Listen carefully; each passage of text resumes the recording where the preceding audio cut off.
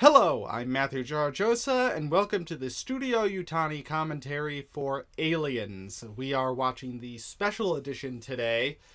This is part 4 of a retrospective look at all the films in the Alien franchise in chronological order. Of course, this is YouTube, so there's no video or audio from the film, but feel free to sync up this commentary with your own copy of the film by pressing play now. Hello, I'm Matthew Garajosa. I'm Justin Macy. And today we're watching Aliens. So let me just say something right off the bat that's a little bit controversial with people in this community. James Cameron is a genius, and nowhere is that more evident than in the title of this movie. No, I'm being serious because, I know. Because it's like, if you thought just one of these things was bad, you just pluralize it, and all of a sudden the stakes are higher, the game changes, and you've got one hell of a concept for a sequel that basically just sells itself. I like this title sequence. It's clearly a reference to the first title sequence, but he changed it up just enough so it's new. Yeah.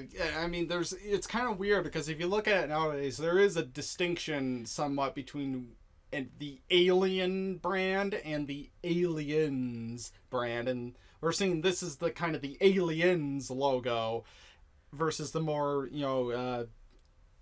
blockier Alien style. I need to mention this really quick. This is one problem I have with this movie is I hate these credits because they go way too fast. And I don't know. I kind of want to read this, and they're just a little bit too fast for me. I don't know. Maybe I'm self-owning myself there, but that's kind of how I felt about it. Yeah, it seems like he's rushing to get into it. He's like, yeah, nobody gives a shit about this. Yeah, let's get into the movie. And I don't know. James Cameron is a genius, so who am I, to criticize him? So here we get the, I believe the Narcissus is the name of the shuttle from the first movie. Ripley. This is actually really beautiful. We're watching this Blu-ray. This looks really good. And here's the interior of the escape pod. Is this the same set as they used on the original? Do you have any idea? I'm gonna probably say they had to rebuild it. Yeah. Because that's typically, you don't store this stuff. You strike a set. Yeah. They didn't know, like Alien was such a huge hit. There was obviously prospects of a sequel, but it just didn't come up. And Ridley, I remember, was actually pretty upset that he wasn't asked to come back. And I think the way James got this job is because he wrote the Terminator script, and the studio felt it was so strong, that when they called him in, they said, hey, you got an idea for the Alien sequel? And he's, of course, fanboying out about that. He's like, they basically told him that if you make Terminator for us, and if that does well, we'll greenlight Aliens immediately. Okay. So, well, even if it's not the same set, it looks close enough, It's all it evokes the original. Like, there is kind of a different aesthetic with this one versus the previous one, and they did a good job of trying to evoke, that older era. As we'll soon find out, Ripley has been asleep and floating in space for 57 years. So, the world changed as much as you would imagine it would change in 57 years. Yeah, exactly. Exactly. It feels like there has been some progression of time. So, another interesting thing about this movie is James Cameron was very much from the Roger Corman film school. So there's a lot of, similar to the first Alien, where we were pointing out, there's a lot of just really cheap tricks. There's a lot of really cheap tricks in this movie too. And I'm happy to point those out because they're really brilliant. And James Cameron also worked on Roger Corman's Galaxy of Terror, which was 1980, and it was ostensibly an Alien ripoff. And if you look at that film and you see some of the background matte paintings, you see the beginnings of Aliens, and sort of the scenery that James Cameron uses in this film, which is, it's really cool. I don't know, there's something about it, seeing people sort of start from a smaller place. And there's the real star of the film, Jonesy. Why are they taking off the helmets? There could be aliens in there.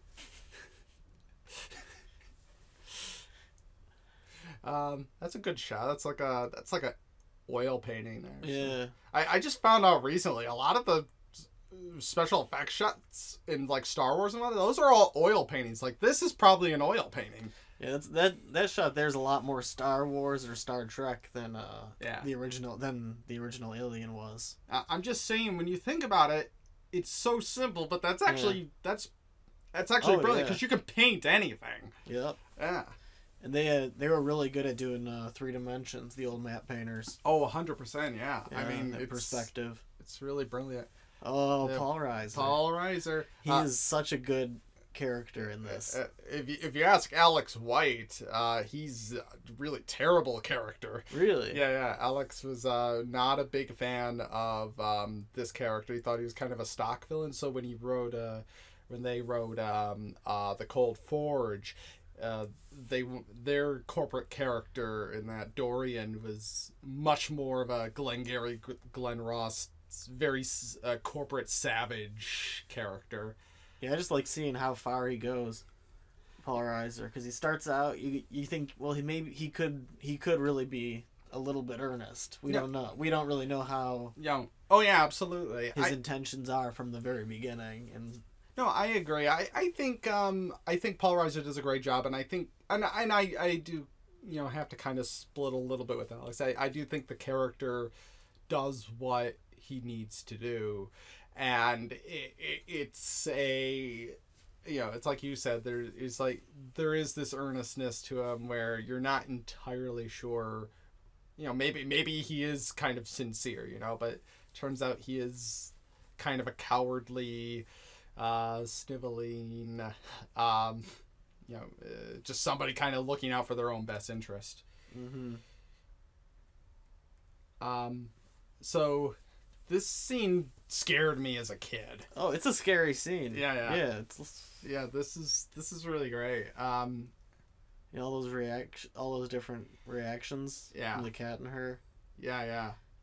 And then the cheap special effect. Yeah, but it's good. Oh yeah. It's so good. But yeah, this is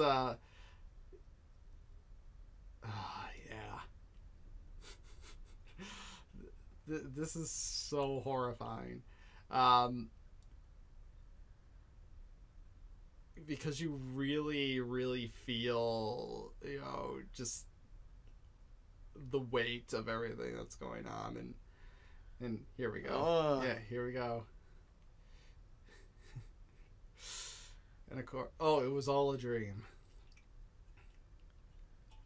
So we get a lot of things happening. And this is kind of the economy of James Cameron as a writer here, because we establish the setting. We're 57 years in the future. We establish our hero, we establish our villain, and we establish our main character's problem, which is they are psychologically scarred by the events of the last movie. All in just like the span of like maybe 2 minutes.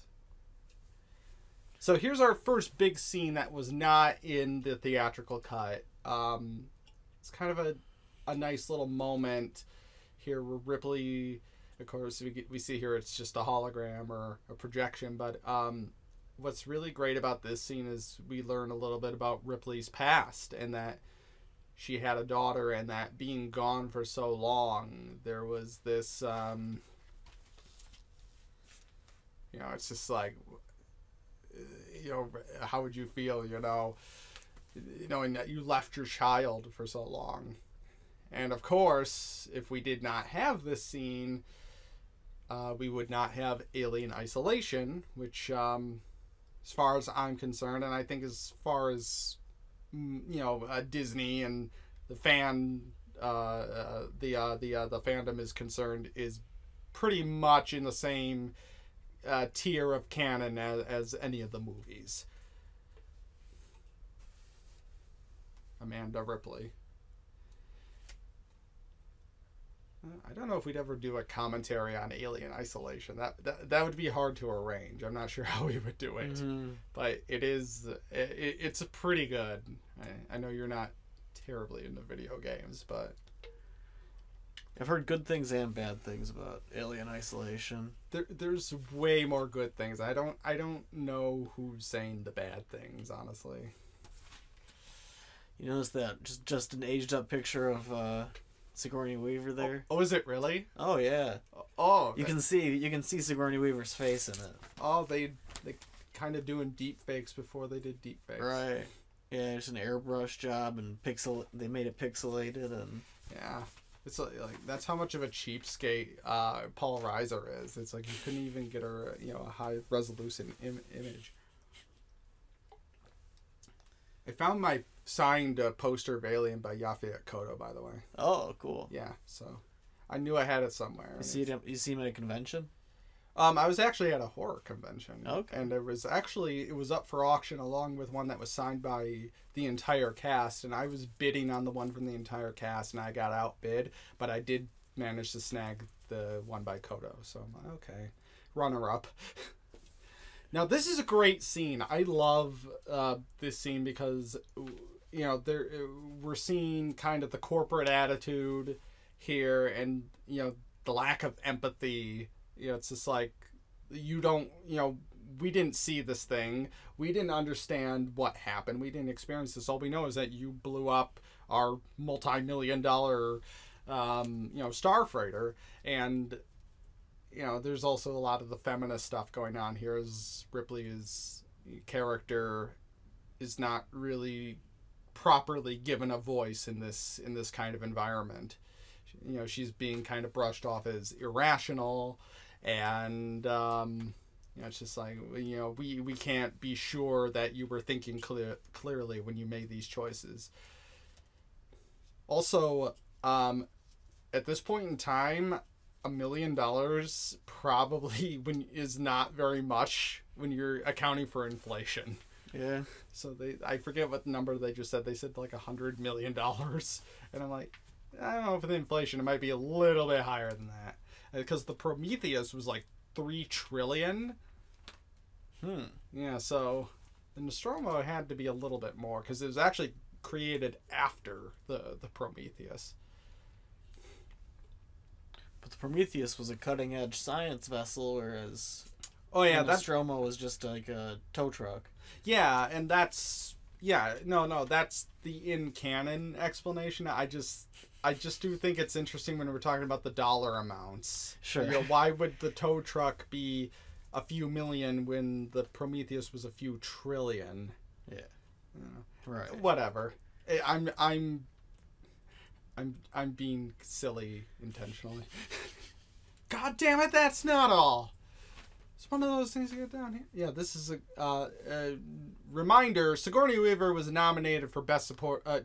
Best Actress. Yeah. I'm so used to saying Supporting Actress because I'm thinking a lot about that category this upcoming season. But Best Actress, and the thing is, you don't usually get Best Acting awards for science fiction or a genre movie at the Oscars, which speaks to how exceptional this movie actually is. Yeah, her great character comes both from her and the script. It's a fantastic development of the character from Alien. And what's interesting about that is the studio didn't want her back. Wow. Yeah, the studio actually. So when Weaver was asked to come back for the role, she demanded a pay raise, and the studio said, no, we're not going to give you a pay raise. And they told James Cameron to write Ripley out of the script, and James Cameron's like, well, eat my ass, Fox. Yeah. And that was probably the right thing to say. It's a bold thing to say when you're just beginning your career, but it was but he had the clout from Terminator, That's I'm right. sure that got him a lot of good opportunities on this movie. Oh yeah, I mean, because he was, like I said, it was Terminator that basically got him this job. And Terminator cost nothing. Yeah, Terminator was like $2 million or something. Yeah, that's actually really low, even for 1980. I think Terminator came out. It was just It's just like 3 actors running around. Yeah, for the whole movie. Yeah, it really is. That's another brilliant film, though. Oh yeah, I love Terminator. It's also another one where almost the sequel kind of overshadows the original, but the original is great. Mm-hmm. So this is another scene that was added just for the special edition, Hadley's Hope, and we get introduced to Newt. And speaking of Terminator, this set here looks like it was out of Terminator. A little bit, yeah. I mean, you could tell it's a miniature, but it's a damn good miniature. Yeah.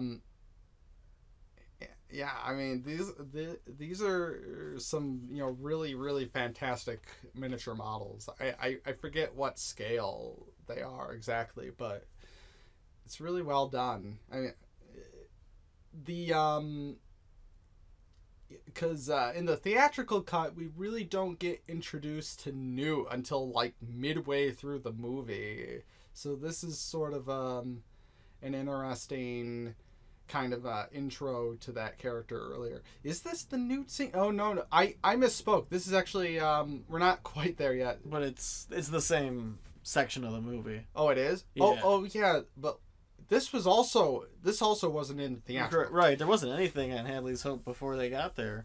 That's right, yeah. They basically just went from the boardroom scene to hey Ripley, we got a problem. Yeah. Okay. I probably should have rewatched this before. I got so tied up. But I really liked the sequence. I saw it for the first time, mm-hmm. A couple days ago, and I watched the movie to get ready for this, and I thought it was a really great choice to include that. Well, yeah, because it's showing you kind of the attitude in the company a little bit. They're very blasé, and they're very, it's like one of these things. It's like it's a mega corporation, and they're just you get all these companies that probably these employees that are probably underpaid, and there's a lot of we got the kids running around here. It's a bit of a dysfunctional mega corporation. Of course, Wayland Yutani, which I believe Wayland Yutani was the invention of James Cameron. Again, I haven't been able to find it because I think in the first movie it was actually Leyland Toyota, and that showed up somewhere, and I haven't been able to find it anywhere in the movie, but it got turned into Wayland Yutani in this movie. Yeah, there's Newt and her family. Yep, here we are. Now we're seeing Newt.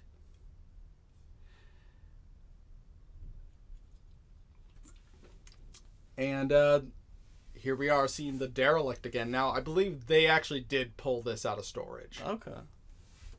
It's like it's a pretty massive model, but it's also not so big that you couldn't just store it someplace. Okay. So they put this one away, but the probably had it in a couple pieces.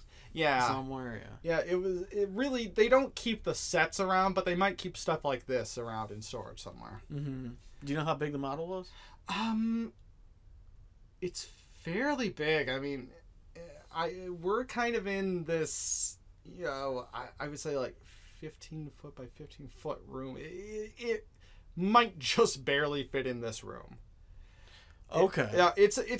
It's big. Yeah. It's not like a small thing. It's pretty. But it's big. not like. It's not enormous. It's not the size it looks. Yeah. Okay. A lot of forced perspective. Yeah. It's like at least like 10 feet long, at least. Okay. From what I recall, there's probably people watching or listening to this commentary right now thinking, this guy doesn't know what he's talking about, and. You're to an extent you're right, because I'm just trying to remember. Yeah. Oh, no worries.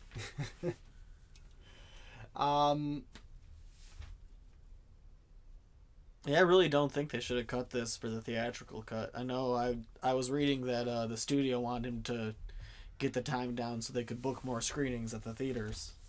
And that makes sense. And to be honest, I don't know if this is needed per se. It just adds a lot more to the film, and it adds a lot more to, Newt's character, seeing kind of what happened, and it just adds a little bit more to the scope of the movie. Mm-hmm. Right, because this is a bigger movie than the original. Definitely. There's the original film, I remember James Cameron was saying was really, he was saying that one, the scary part came from the horror of it, and with this one, he really wanted the emphasis to be more on terror and intensity, and I think, that works. Mm-hmm. And so it's not so much about the claustrophobia as much as we're in this terrifying situation where we're up against an enemy we don't really know much about. Mm-hmm. Here's our face hugger. Man. Yeah.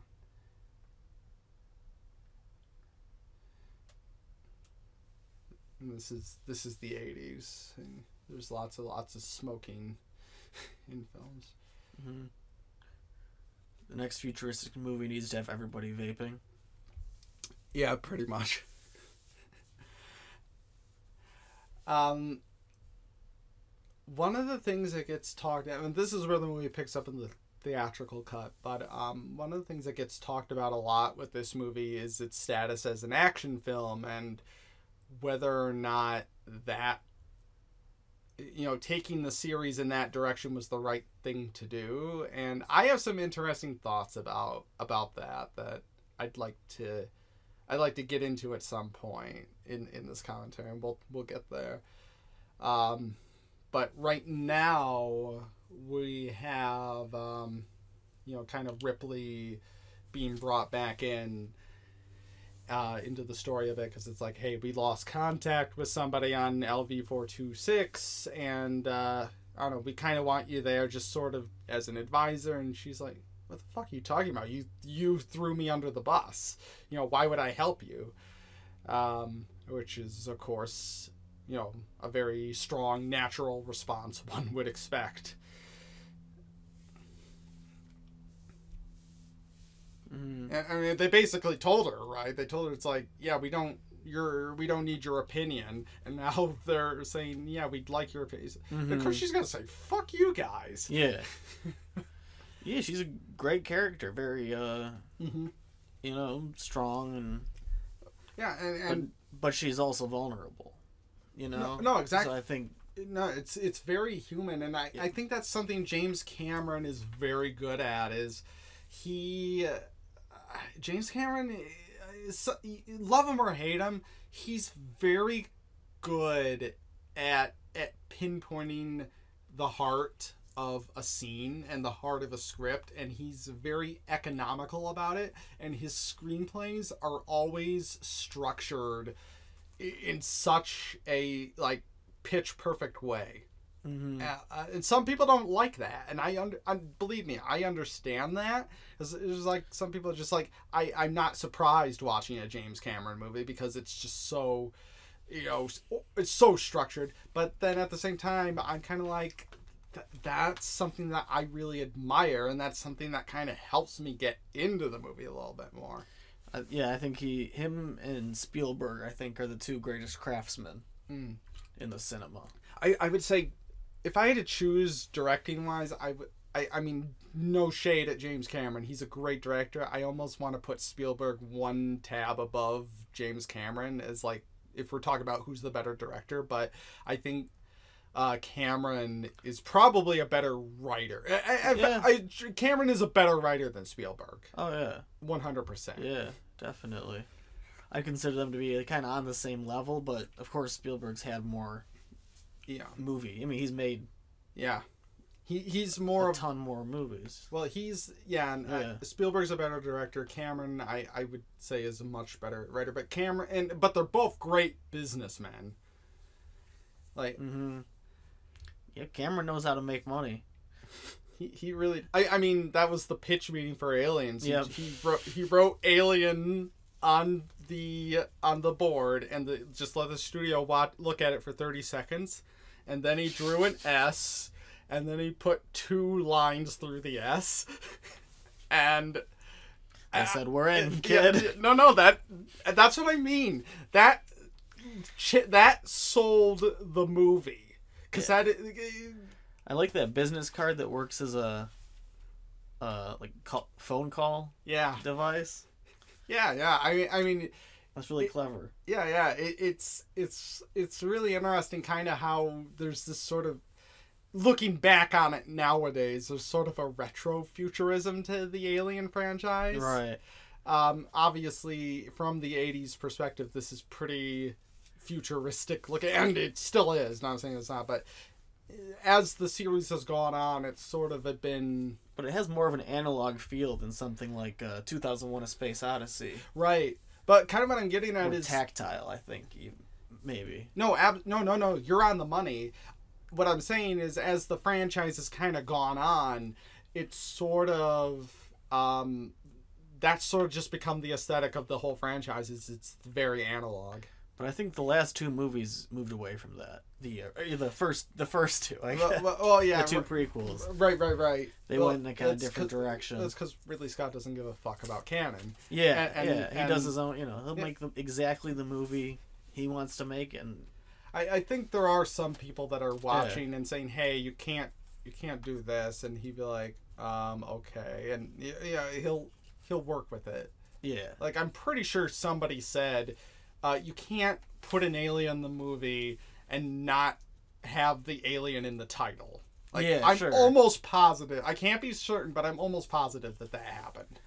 Yeah, but I think the title isn't something that he would even care what the end result is. Yeah, it's really just the movie itself. Then if the studio screws it up from there, he's like, well, I made the movie I wanted to make. Yeah. All right. So this is a Sulaco, and if you kind of missed the intro there, they kind of shaped the ship in the shape of a gun, which I always thought was kind of badass. Yeah, I recognized that when I was watching it. Yeah, it looks just like one of their guns that they use. So this kind of reminds me of the original Alien, because remember, it's kind of showing us around the ship a little bit at the beginning. Now we're kind of getting a little bit of that, and that's kind of cool. And then of course, I love that moving camera shot. It looks like we're somebody walking around in there, And that's one of the things that really is great about these movies, is they always manage to kind of keep it grounded, which makes it all the more real. Mm-hmm. And we're getting introduced to our ensemble here. And there's a good character moment coming up. Yeah. Oh, yeah. I love all these little character moments. Yeah. I absolutely love all this military banter. This is a lot of fun. And I've been thinking about it. I think you were right that those character moments are lost kind of in the prequels. Mm-hmm. Well, that's what I mean. Yeah, they don't... They do broader things, I think. Here they're doing... here it's very small. Well, and you don't need a lot. You just need to have something like when Apone wakes up and he puts a cigar in his mouth. That's the moment I was talking about. I think that's all you need. It's great. Like, okay, I think I get it. I get this character. Yeah, you immediately understand everything about that character. That guy too. Yeah. Bill Paxton. And Bill Paxton and the guy who's around till the end. Another glorious day in the Corps. Day in the... I was dressing them all down, talking. Yeah, that's great. Yeah. I love the Corps. Man, this floor is freezing. What do you want me to do? Fetch your slippers for you? Gee, sir, would you do that? Yeah, this is great. I love all this. Bill Paxton is up there. Oh, he's fantastic. Yeah, he's one of the best. Is he the only guy that has been killed by an alien, a predator, and a Terminator? I think he is. He has that distinction. Wow. Vasquez. Love Vasquez. Yeah, I love her. And there's a line coming up with her. It's like, has anyone mistaken you for a man? And she's like, no, have you? Which is a good line. I was talking the other day. This guy I listened to on YouTube, Rob Ager. He pointed out that Starship Troopers he considered Starship Troopers. He explained it that it was a parody of Aliens in a way. And I think watching this scene, you can. Well, there's a lot of scenes that are kind of there's clear parallels between the two films. It's actually interesting because you could argue that Aliens was inspired by the novel Starship Troopers, which was written in the 60s, and it was, very much about a militaristic science fiction movie.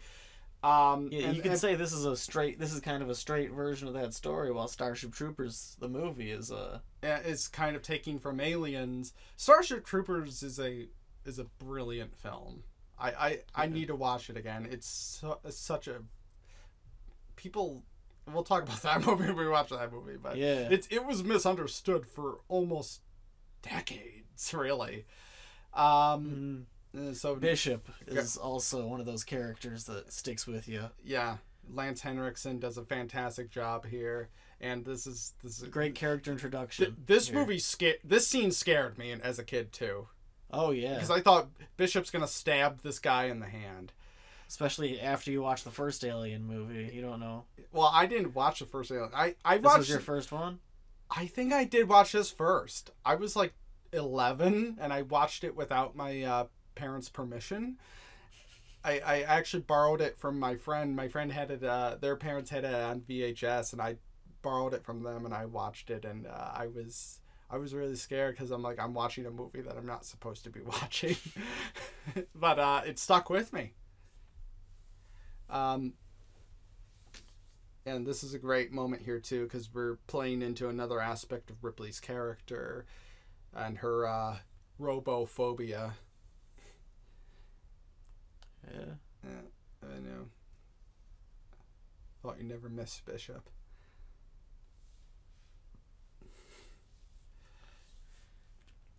Said anything about Android on board? I love the way Bishop's eyes look. The way he has them open. It's just something I don't know how to exactly. Yeah, well, it kind of brings him a little bit into that uncanny valley territory where he's not quite human, but he's pretty human. He probably passed the Turing test. I actually think in universe, that's the thing. Like, David passed the Turing test. He was one of the first robots to do so. But yeah, so this is great too. This is just adding a little bit more to Ripley, and you were speaking earlier about her vulnerability and her humanity and whatnot, and this is the thing. It's she can have prejudice. This is great writing, because it's we have a hero that isn't just a hero. She's got her own imperfections, and we understand where those prejudices come from, but it doesn't dismiss the fact that they are prejudices. So there's something brought up in the scene that I do need to talk about here. So we have Gorman talking to the troops here. And I like this character a lot because he's very insecure and trying to give the impression that he's a leader. But he says a line here about something happened and a xenomorph may have been involved, and that we have to talk about this because xenomorph is the official legal name that we're giving to the aliens. Now, there's a bit of controversy about that because I don't know if you remember in Avatar, the element they were after, unobtainium. Yeah. So unobtainium made people groan because unobtainium is just a generic term for an element that we haven't discovered yet. Xenomorph is the same thing in biology. Oh. It would be kind of like if you saw a rabbit and you had never seen a rabbit before, it's a xenomorph. So there's something kind of funny about the fact that James Cameron keeps on picking these very generic terms for things. But they need to kind of bring it up a little bit just because it's you know, it's very intrinsic to the franchise, but the reason why I think it kind of works in this context is because of the character Gorman being this very insecure leader, trying to give the impression that he knows what he's talking about. So he just throws out this technical sounding term, xenomorph. I think in terms of story, that's fine. Yeah. I think the actual species name is xenomorph XX121. And then Alex White gave it the scientific term Plagiaris praepotens, which means the copy improves upon the original. Okay. Yeah. So that's a lot of fan jargon, yeah. Fan jargon. But how do you secure that shit, Hudson? Yeah. But I do like the Gorman character a lot, and that plays a lot, as we'll see later, into the obvious Vietnam commentary. Here's something I noticed about the this special edition of the movie. It feels like a lot more of a slow burn than the original. You think so? Yeah, I would say so. Oh, how's that exactly? Well, you know, it gives you little pieces of the alien, but the actual alien does not show up. It figured out until about halfway through the movie. Right. You know, so it follows, and I think they, you know, and they cut a lot out from the beginning for the theatrical cut, so they get to the alien. I think the difference though is in terms of the pacing. Mm-hmm. Like the thing is, the original Alien is very deliberately slow, and it unsuspectingly backs you into a corner, and that was something we talked about. Is like you're watching it, and it's like you know what's gonna happen, but you're still kind of in for the ride, and you could almost be fooled a little bit. This movie is a lot. It's a lot more involved in a way, and it's a lot. The pacing is a lot faster. I think in terms of dialogue and stuff like that, I would say so. But I'm just talking about in terms of the actual major events in the movie. It still follows the structure that was set forth in the. I think Red Letter Media actually pointed out that not just the first two Aliens, but actually all the Alien movies have the exact same plot. Yeah. And it was really funny. It's like they actually kind of do. And that's this is one of the big cheap tricks. It looks so good. Yeah, James Cameron told his team, okay, make me a power loader out of styrofoam. And he said, we're going to have an arts and crafts day. Here's a bunch of styrofoam. Figure it out. And they're all telling him, you're crazy. And he's like, no, I want you to go into this room with all this styrofoam. Make me a power loader. And they came up with a power loader. That's awesome. Yeah. I love this moment. There's a meme with that, where do you want it? And they just cut to him smiling. But no, I think you're on the money. They really are kind of the same movie. They just feel completely different. Mm-hmm.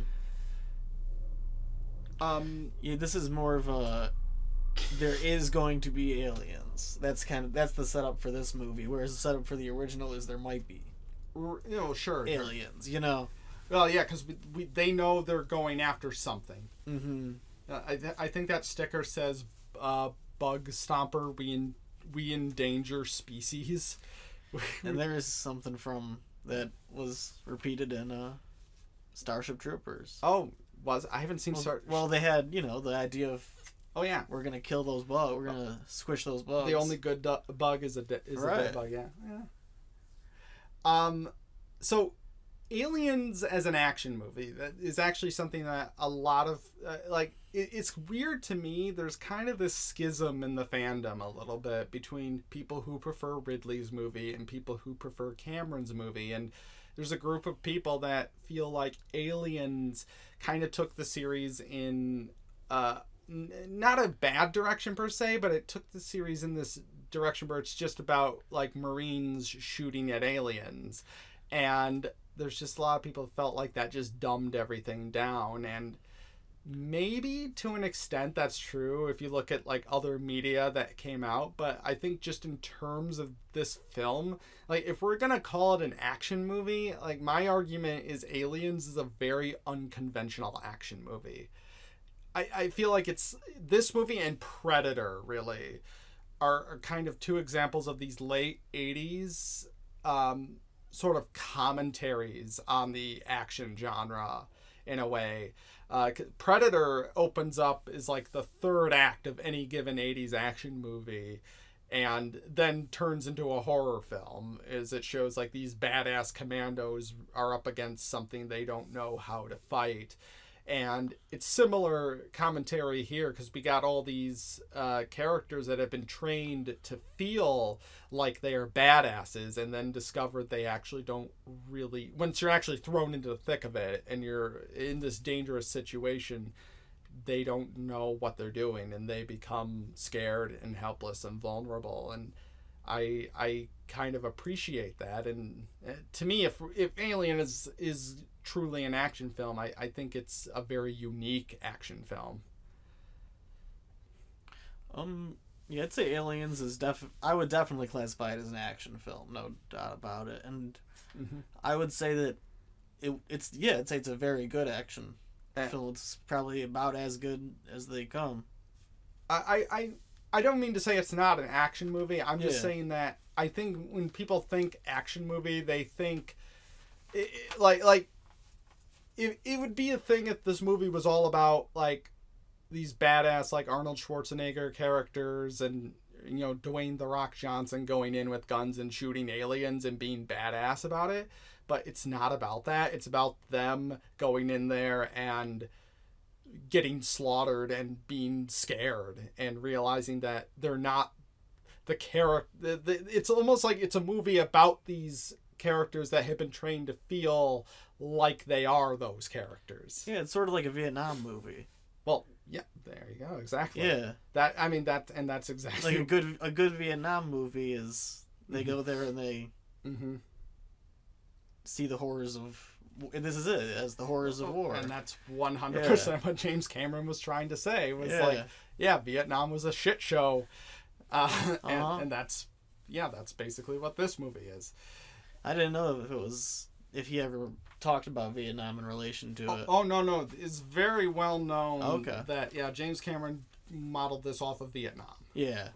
And, and this is a great scene, too, where I'm kind of going off talking about some of the broader themes, but we're getting this great little moment here, the express elevator to hell, and we're seeing all these little great character moments as this is happening. That cheap special effect that just looks very good. It looks better than most special effects we see today.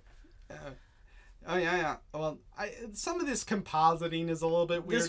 That one's a little wonky. Yeah. And there was one earlier that was kind of like that, but it's like once you're in the story, you kind of overlook that kind of stuff. Yeah.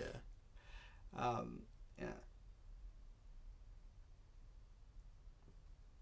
think there's a moment maybe you missed it. It was like, your camera's acting up. Here it is. I love this. There it goes. I think there's just, and this is also something I think was just in the special edition.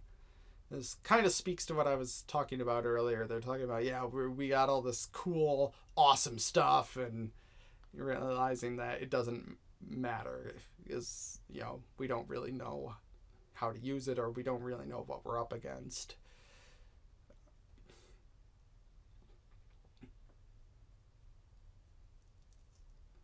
Phalanx.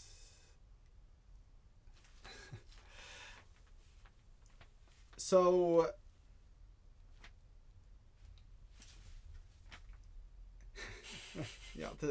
it's Bill Paxton is just so fantastic. I love the you can just let him go and knives. Yeah, knock it off. It's 2 minutes. People get hot. Somebody wake up Hicks. This is all really great dialogue because it feels real. It just feels like stuff that people would say. The pilot character in this film, she has been copied before. I think she might have been copied in Starship Troopers, but the thing I remember is she was copied in StarCraft. If you're playing as the Terran race in StarCraft, one of the vehicles that you can fly, the character that represents that vehicle is clearly modeled off of the pilot in Aliens. It even says some lines that she says, "In the pipe 5x5." This is great miniature work. And that cheap video. Yeah, back from the original. Cheap video is an awesome technique for selling your science fiction movie. Yeah. And then those little light trails. I know you haven't watched it yet. We're gonna do a video on Neil Blomkamp soon, but they did the same thing in District 9. Right. I've seen bits of it. Yeah, I remember that. Yeah. It looked good. Yeah. I'll let you borrow that. Awesome. Yeah. But great miniature work. The film was nominated for 6 Academy Awards, and it won 2, one for the visual effects and one for the sound design. But it sounds good. Yeah. We can't hear it now. But... we're watching it on mute. But but it was nominated for the sound design, and even not hearing it right now, when you're watching it in the movie and hearing the sounds go a long way in selling a lot of these effects works. Oh yeah, they make the image so much more bigger. Like they make you kind of have to. Mm-hmm. It really puts you in the world of the image. Yeah, which is a good soundtrack can do that. Well, I mean, that's the thing that they say. It's like sound designers are the unsung heroes of film. They truly are doing God's work, because a good sound design can make or break a movie. Mm-hmm. You can kill a movie with absolutely awful sound design, but nobody ever thanks the sound designers for anything. Right.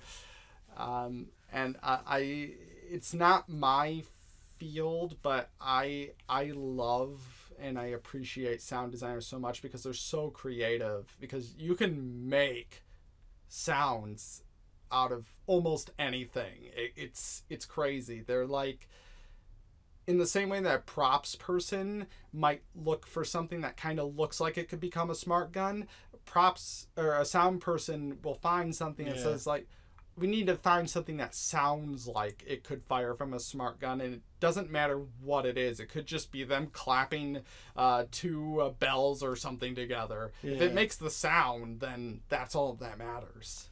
Yeah, Foley work is so interesting. Yeah. The stuff they do. No, it's great. It's fantastic.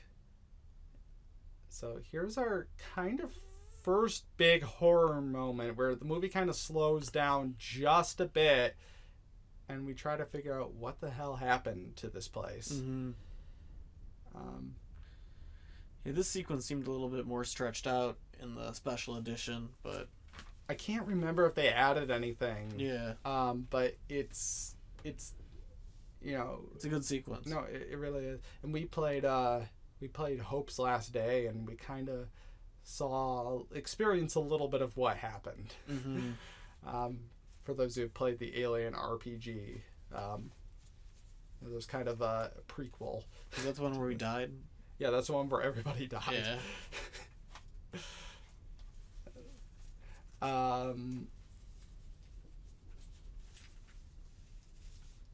Yeah.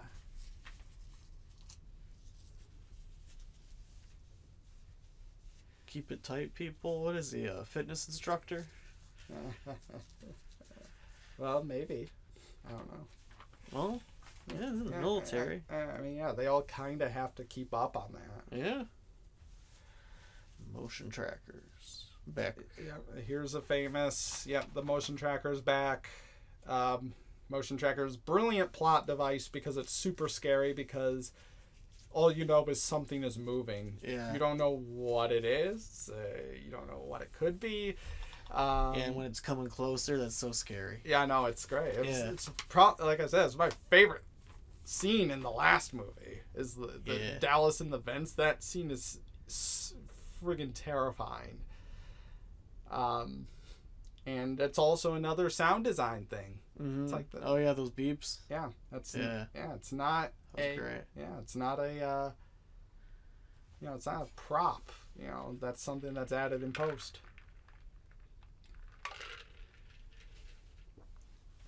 I think what's coming up here, I don't remember if this was in the theatrical cut or not, but it's kind of a little funny because we've had all this build up so far. It's a very, very slow moment and we don't know what we're gonna find, but then we end up kind of finding something. Not to spoil the tension or anything.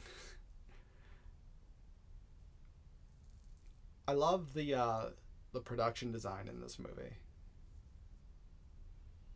Yeah, you can tell James Cameron cared a lot about that. Well, when he was, because he was a production designer. He knows. Well, yeah, when he was working for Roger Corman. Yeah. Roger Corman Film School. I'm telling you. Yep, here we are. Yeah. The gerbils. Or hamsters. Whatever they are. Yeah. Close enough. Yeah, gerbil hamster. Yeah, James Cameron was a production designer for Roger Corman, so yeah, it's. He even directed his first movie for him. Yeah, Piranha 2, The Spawning. I've not seen that film. I don't know. I can't speak to how good of a movie it is. I heard it's pretty good. Have you really? I heard it was really, really terrible, but... Well, it's a Piranha movie. I mean... My favorite thing was when they did the re-release of it not too long ago, and they made like this very prestigious-looking cover for it, and it says from the director of Titanic and Avatar. And then it's like in like this very fancy like Cinzel font, Piranha 2, The Spawning.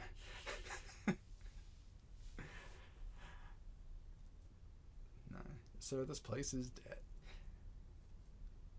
You liked the hole from the acid blood in the last one? Get a load of this. Yeah. Hell yeah. We just made it even bigger. Something I thought was really interesting, actually, if you remember, when Ripley fires the harpoon into the alien at the very end, it doesn't like melt the harpoon. Or we don't see it do that. You know...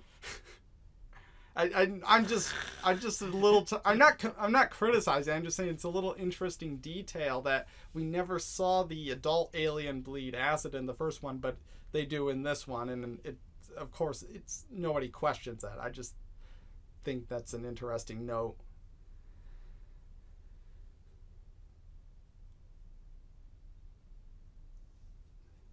Yeah, so you see in the background there's a little bit of the.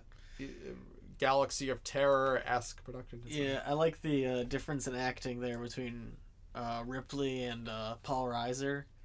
It was kind of a funny visual. You see Ripley standing up straight, and she doesn't even care that it's raining, and Paul Reiser's over there trying to cover himself. Yeah, it kind of draws a difference between those characters because he's kind of a corporate weenie, and she's this very grounded real. It's like, I've seen some shit. Yeah, it was funny. It's funny juxtaposition. Yeah. And it's just it's just real. Uh-huh. That's the thing with a lot of these movies. With all the Alien films, it's just grounding them that makes the stories feel that much more real. Like, when I'm writing my own movies, I'm not very good at, like, intentionally writing, like, comedy. Like, I don't think I could write a comedy film. In fact, I know I can't because I tried, and I don't think I did a very good job with it. But there are moments that kind of come up, like something like that, where it just feels it's kind of funny, but it comes naturally out of the situation a little bit, and those are truthfully my favorite moments. Like Yeah, I think the best comedy comes from character. Yeah, it's like Fiddler on the Roof is not a comedy film by any means, if you've ever seen that movie or that show, but it's got some of the funniest lines of any script that I've ever read. It just because it comes naturally from the situation, and there's that kind of, there's the Jewishness of it a little bit, or they're kind of trying to find some silver lining in a horrible situation. And here's the Return of the Facehuggers, which James Cameron... I'd get the hell out of there if I was Ripley. Yeah, Ripley's not having a good time right now. Yeah. But Believe it or not. these facehuggers were redesigned from the first one, because I think Ridley just used like discarded oysters and crab to make them. In this, they actually like went full on Giger and made the underside look like a vagina with a penis coming out of it. Yeah. And I'm like, sure. Yeah, that's Giger. That makes sense. Yeah.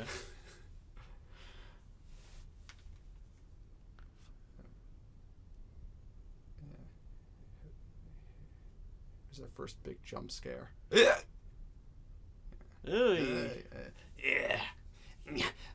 Come give Granny a kiss. Looks like love at first sight to me. He likes you, Burke. Yeah. I don't know how they did that. It must be some kind of puppet, obviously, but that's pretty well done. Yeah.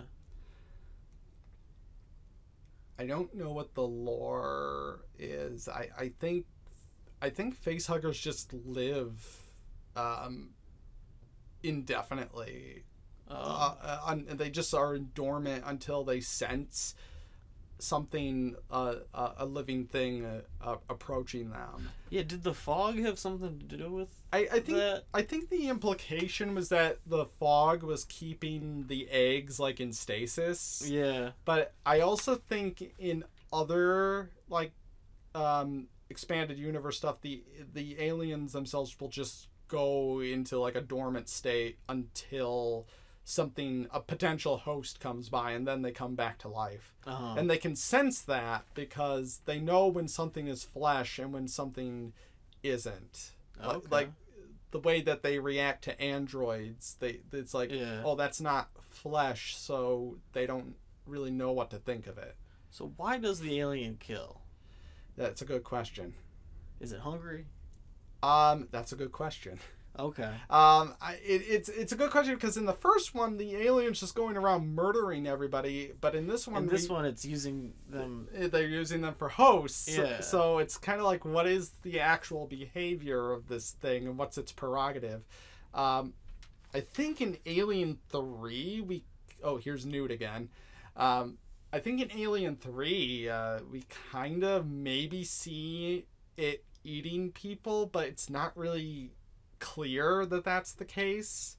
It's not clear that the alien eats anything, honestly. Right. I think actually there's lore that suggests that when the chest burster first comes out, it actually is consuming bits of its environment, like metal. And it uses that or something to grow. It actually, from a biological standpoint, doesn't make a whole lot of sense. Okay. But at the same time, I'm like, it is an alien. It is supposed to be weird, and we don't know how it functions. That's actually another criticism that people don't like about this movie. They're like, well, the first Alien, it was just this weird thing, and we don't know how it works. But in this movie, it's like, well, now they're kind of like big insects that work like a hive. Yeah. And I don't necessarily think that's a huge problem. I think it's kind of a natural evolution and development of how things work. But they don't over-explain it at all. But they don't need to. They barely explain it in this movie, which is perfect. Yeah. It just makes sense. You don't have to explain it. But that is a good question, though. Right. Does it eat? Why does it kill people if it needs to create hosts? I don't know if that's ever really been fully I think fleshed that out. the hosting thing is sort of said in this movie, but I don't know how much it continues in the So that's actually interesting. next two. Like, Alien 3 is interesting because they try to go back a little bit. It's like, I think Sigourney Weaver said something about, like, you know, I felt like there were too many aliens in this one, so we wanted to go back to the mystery of there just being one. Okay. And it's like, we'll talk about that movie. I almost feel like you can't, you know, close Pandora's box once it's been opened. I mean, but here we're getting introduced back to Newt, and you know, kind of knowing that Ripley was a mother kind of brings a little bit more weight to this moment. Her, you know, longing to fill that role in her life again. Newt is I actually think Carrie Henn, this is her only credited film role. After this, she decided not to pursue acting as a career. Yeah. Well, good movie to have under your belt. Yeah. I don't want to talk too much about, like, the Newt character, because I know you haven't seen, like, Alien 3 or whatever, but okay. I do think Newt has the potential to, you know, kind of carry the franchise over from this movie. I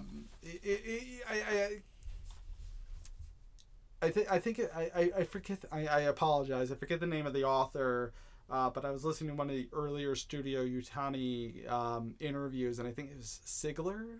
I think his last name is. He was talking about, like, Newt is the perfect person to succeed Ripley because she has a built-in origin that you don't need to explain.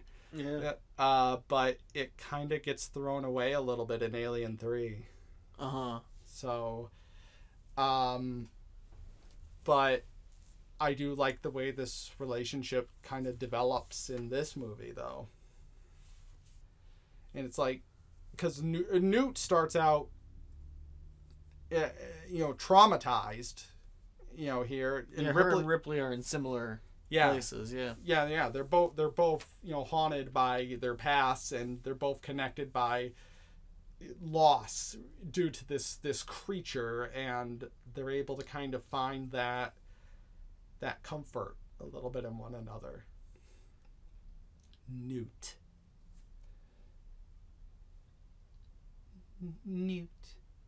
My name's Newt.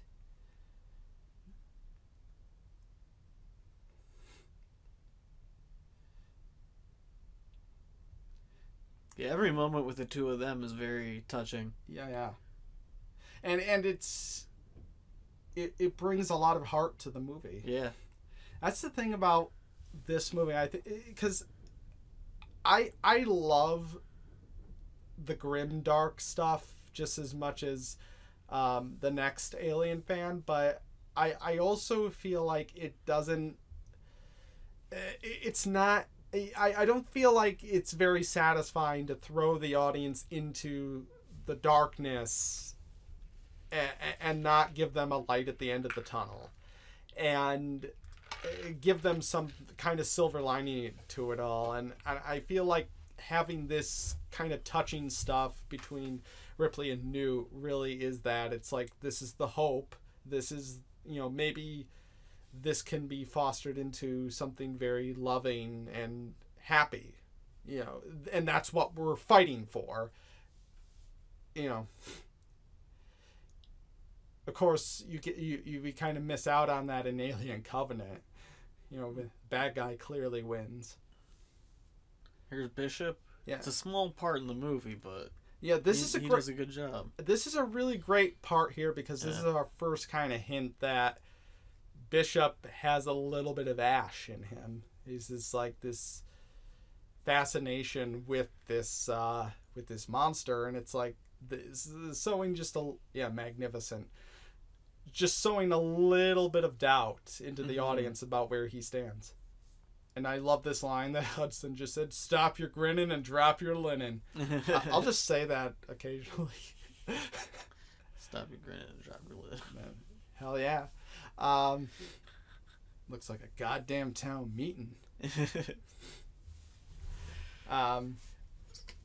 Yeah, this is great. Ain't paying us by the hour. So now we're approaching the midway point, and they're about to go into the thick of this thing. Mm-hmm.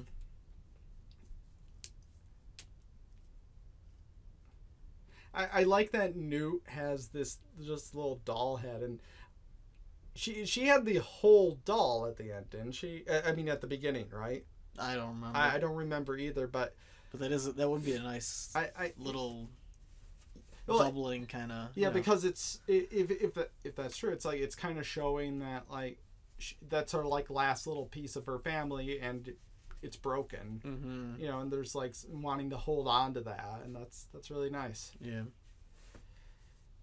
I don't remember how they made these. This is an ATV, I believe, and I forget how these were created. It would be easy enough. I think they were. I think they just built like the styrofoam chassis around a car or something. Right. Some kind of custom dolly or something. Yeah, I like all the fog in this scene. Yeah, the atmosphere is great. The atmosphere of this whole movie is great. Yep. And the lighting. I believe James Cameron actually early on he was fighting with the lighting guy about this movie, and James Cameron knows what he wants, so he'll say, "Hey, I want it to be like this," and the guy was like, "No," and he's like, "Well, then fuck you, you're fired." Yeah. And James Cameron doesn't fuck around. No, he's just like, "Okay, well then you're off the movie now, and I'm gonna get the guy that will do what I want." Yeah, you notice the first movie had a lot of whites in it. This one's got a lot of blues. Yeah, there's a similar color palette, but you can tell that there's the coloring in this one is blue. The first one was kind of almost like a pale green. Yeah. And this one is more blue-ish. And, it really adds a lot to the overall feeling of it. And in both movies, they're done completely practically. It doesn't feel like they're graded, that there's any specific color they're favoring in the color grading, but it's all the production design. Yeah. Well, in Alien 3, you'll see it's actually kind of red. Oh, really? Yeah, it's kind of an angry movie. It's interesting. Yeah. Now we're seeing some familiar Giger-esque structures. I don't think Giger was involved with this movie. Okay. And definitely inspired by his work on the first one. Oh yeah, it draws upon it 100%, but Giger was not involved in it. I don't know how Giger felt about the movie. I don't think he or Scott said anything bad about the film. But I don't remember if they said any like good things, because I think they might have both been a little bit insulted that they weren't asked to come back. Yeah. And maybe there's some merit there, but at the same time I understand, because James Cameron is like a visionary and he knows exactly what he wants to do, and he doesn't want anybody fucking around with that. So I feel like I honestly feel like Aliens is kind of like Godfather Part 2 to Aliens Godfather. I really don't feel like the films are that much in conflict. I think they complement each other really nicely. Yeah, I'd agree with that. Yeah. Definitely. That is Alien 3, the Godfather 3 of the franchise. Oh, we'll talk about it. That one, it's a little bit mixed. Yeah. But we'll talk about that one when we get there. I'm excited actually to watch that one, because I haven't watched it in forever. I want to see Fincher's beginnings. Yeah, you might be a little bit disappointed. Well, I'm sure. Because it's not good. Well, it depends on how you're looking at it. Okay. There's people that love Alien 3, and then there's people that dislike it, and there's people like me that are kind of like it's kind of like a failed art movie. Yeah, I love Fincher, so I'm excited to see at least something by him. Yeah. You know? So here's an interesting plot development. They realize they can't fire anything in the reactor because it'll blow the whole thing up, and this is kind of oh man, this is so scary. Yeah, this is the beginning, because this is the beginnings of the chaos, because of course they're not happy about that. And yeah, the moment that you lose control of the situation, things are going to go bad, but it also is revealing in a way they never had control in the first place. It's kind of like Jurassic Park. Yeah. It's this realization that... Yeah. Now, why did they go into this place here? This is where the aliens are. Why did they go to the aliens instead of just nuking it from space? Ooh. Right after... after Newt told them everybody was dead. Because this is like a multi-million-dollar, billion-dollar establishment, and they want to see if they can salvage it. Okay. Like the Colonial Marines are owned by Weyland Yutani. Yeah. So Weyland Yutani is basically controlling the army and sending them in here to, hey, fix our investment. Get it back for us. Okay. So... this cheap video here. That's scary. It's a scary sight. Yeah, this is terrifying. Yeah. And I love that moment. I've always loved that moment. It's like, don't look, go away. Yeah. It's because that's so real. Yeah. This scene also gave me nightmares as a kid. This one coming up. Scary. There they are. No. There they are. Gorman's like, what? Yeah. Gorman's like, what the fuck? God, so suspenseful. Yeah. Because we've been sitting here for like an hour. Yeah. The pacing in this movie is amazing. Yeah. It really is. Sit here for at least an hour.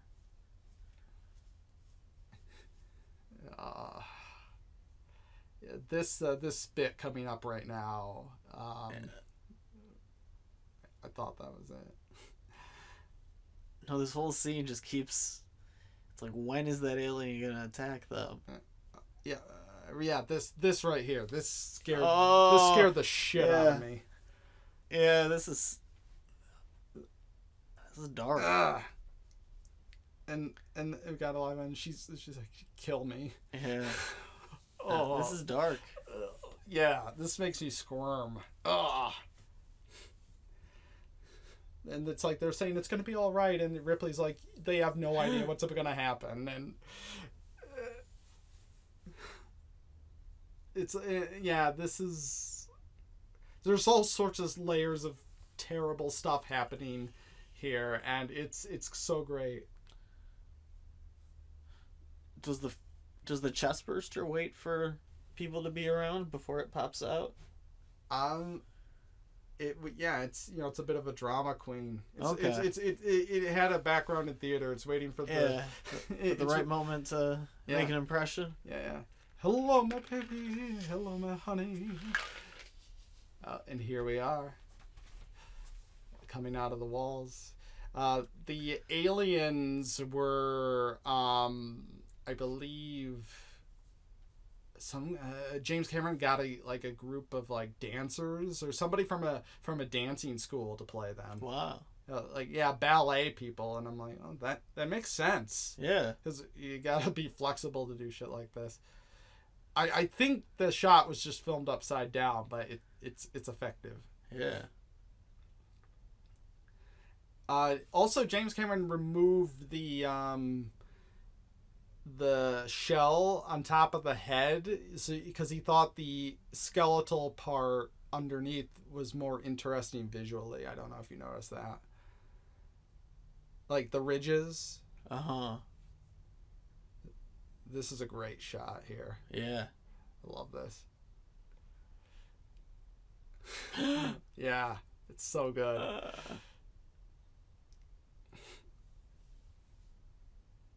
Oh, shit. It's already going to hell. Yeah. Oh shit. Yeah, this is kind of what I mean when I say Aliens is such an unconventional action movie, because it's like these characters are not action movie heroes. Yeah. And this scene really establishes that they're in a terrifying situation and they're all gonna die if they don't get out of there.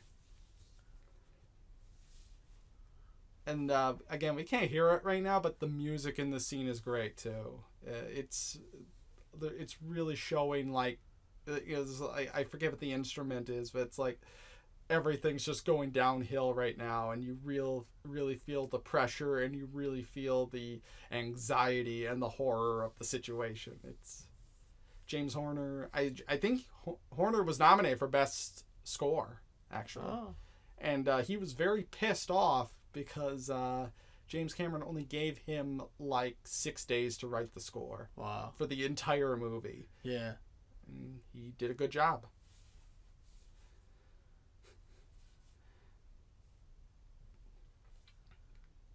Yeah, because Cameron kept on re-editing the movie ad nauseum until he got exactly perfect, and he left Horner with very little to actually do. Uh-huh.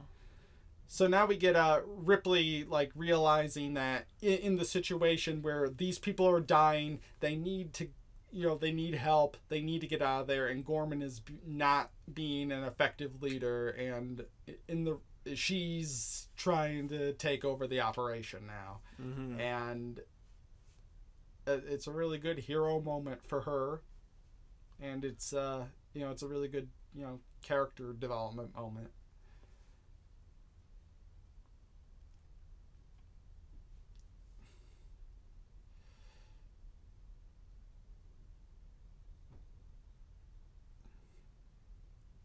And this is when Horner's score starts to turn a little bit more triumphant.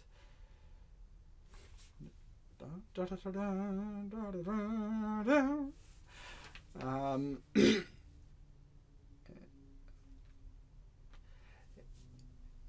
you get Gorman trying to stop her here. It's... Oh, I had a question about when they were stuck to the walls. Were they stuck in the same way they are in the director's cut of Alien? I think it's similar. Okay. But in that version, of course, they were turning them into eggs, and in this one, they're just using them as hosts, which I feel like this makes a little bit more sense. Like, there's people that like that egg morphing idea, and some of the expanded materials have toyed with it, but honestly, it's a little bit convoluted. Okay. In my opinion. I don't know how you... I think we talked about it in the last one, but that's how I feel about it. Mm-hmm. One of these shots where the alien gets blown apart, actually, I think gets reused a couple of times in this movie. Really? Yeah. When I see it, I'll point it out. That's funny. Yeah.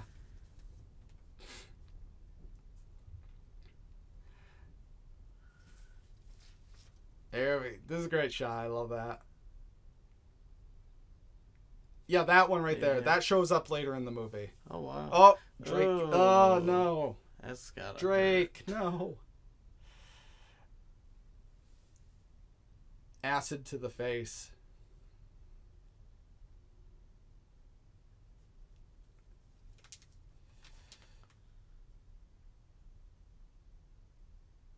Now they could never get this this upcoming shot here right.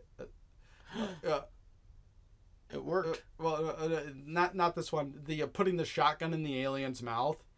They could never get that right. So Cameron's like, just put it in his mouth and pull it out, and then we'll shoot it. We'll reverse it later.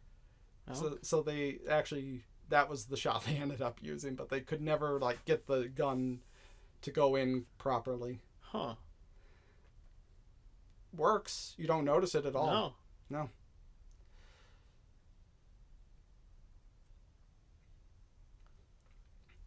Getting them out of there.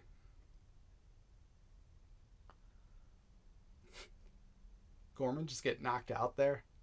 Probably for the best. I think Gorman gets a redemption a little bit later, if I remember correctly. Oh shit! Yeah, this is good. I just wanted love.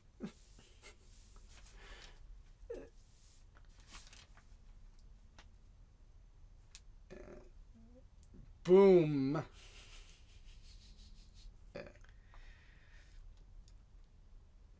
It's like, Ripley. It's all Ripley. We're just grinding metal now.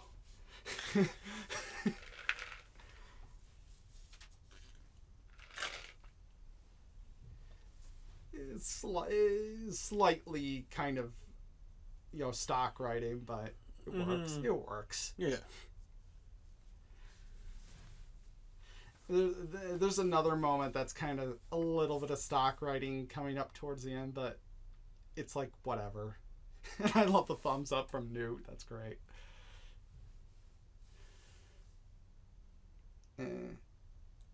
Gorman, you're absolutely useless.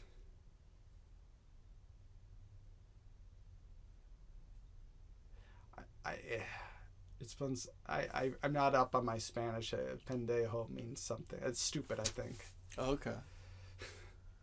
Man, I like Vasquez. Yeah, Vasquez. I love so Vasquez. Cool. Yeah, I love Vasquez.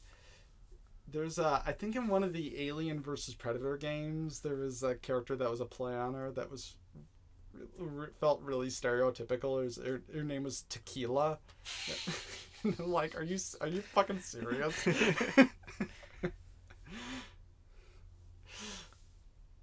It's Tequila, man.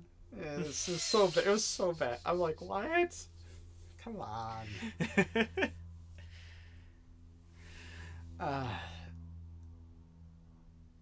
And I love this line. I use this all the time. I'm gonna go in there and nerve gas the bunch of them. No, this one that Ripley says. I said we take off and nuke the entire site from orbit. That's fair. They should have been doing that from the beginning. Yeah, it's the only way to be sure. That's my say. Yeah. Oh, this fucking guy. Yeah. Okay, Paul. Okay, Paul Ryan. Yeah. Yeah, the they can bill company me. man. Yeah, company man here.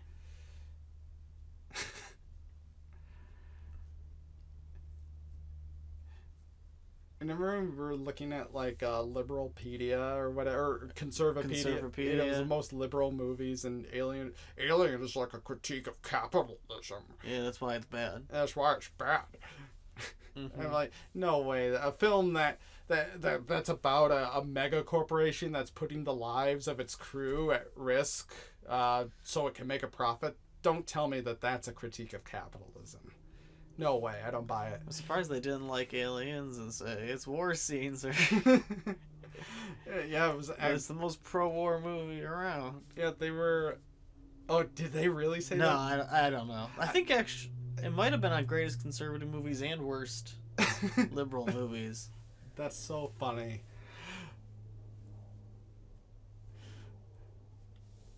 Now that we made this political, I could say I used the nuke the site from orbit for basically everything, like January 6th. I should probably cut that out. But I'm probably not going to.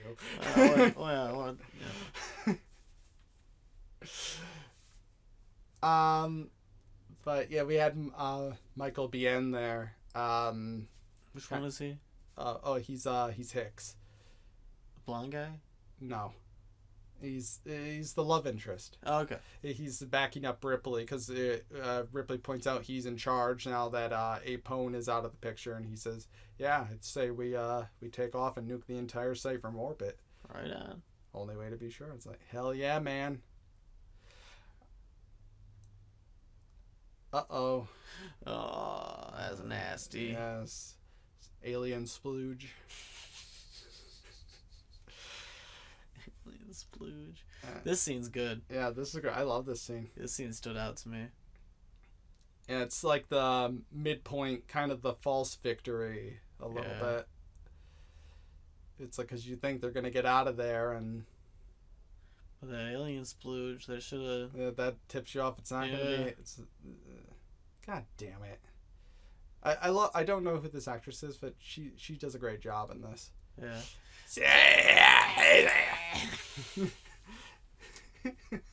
Oh god, that's great. Uh-oh. Get the fuck out of there. You can tell it's a projection, but it's pretty good. Oh yeah. Yeah, that they framed that really well. Yeah. Someone did a re-edit of this scene, like when they're escaping at the end, and they made it look like that was the dropship that crashed, and then it just cut to credits. It was pretty funny. Yeah. Phil Paxton. Yeah, here's the famous line that everybody remembers coming up.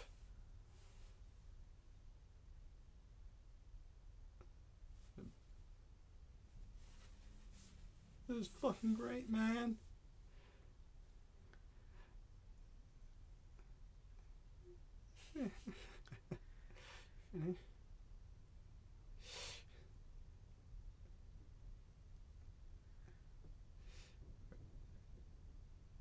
Say the line. Say the line.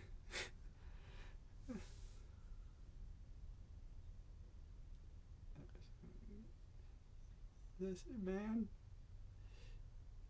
Game over, man. Game over.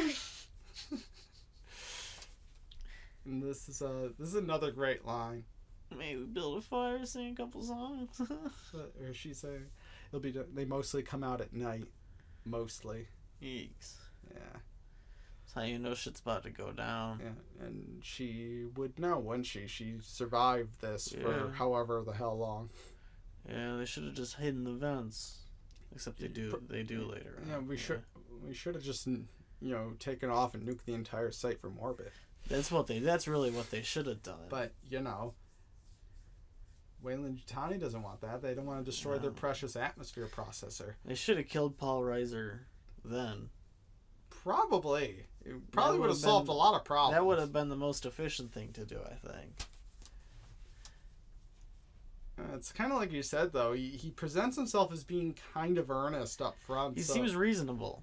At first, but then he slowly pull back the layers, and then you get to that point, and it's kind of like, he's like, okay, yeah, we all knew that was coming. And that's kind of where I do see where Alex is coming from. I don't know. I think it's kind of shocking when you realize that he locked them in there with the face hugger later on. You're like, oh wow, so he's that bad.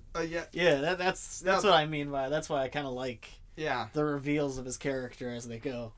No, definitely, it's because you just think he's just in favor of them trying to make more money with the company, work with the company. Yeah, and he's thinking if I take out the primary, force that's at trying that point. Yeah, he's like, if I just take her out, and maybe I can bring back the morale. And it turns very Machiavellian. Yeah. Very quick. Yeah, exactly. I'll make it look like an accident. Yeah, right.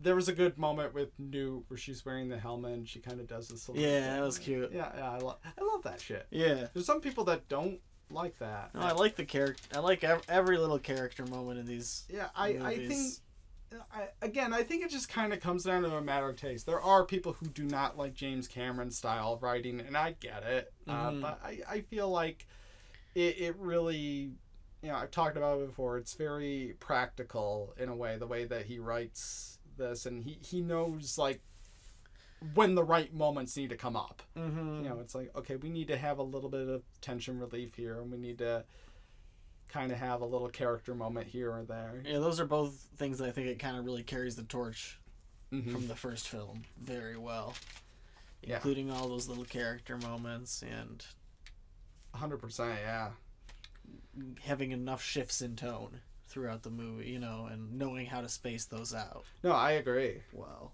I agree with that 100%. So, they're looking at the map here. I don't remember.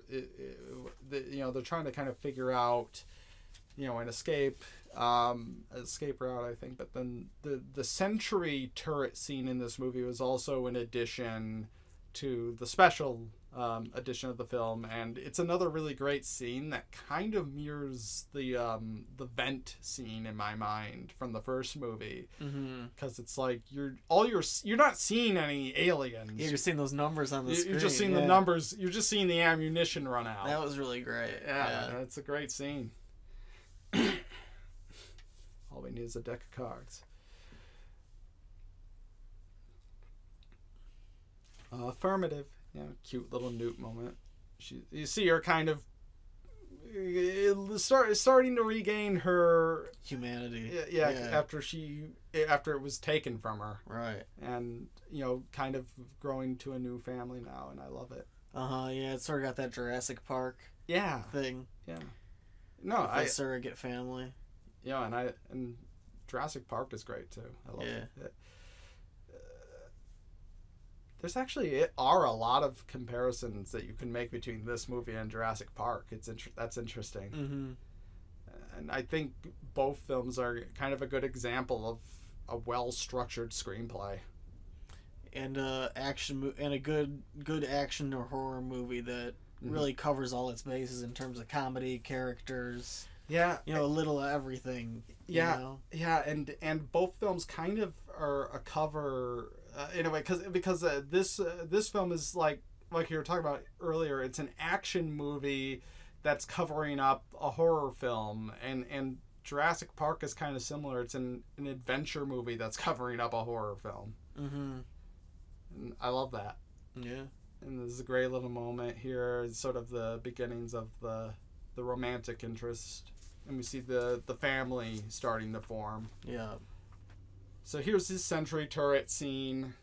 Like you're saying, I love this bit here. Because again, you're just seeing the numbers go down, and you don't see how many aliens are there. And it leaves it to your imagination, and it's fantastic.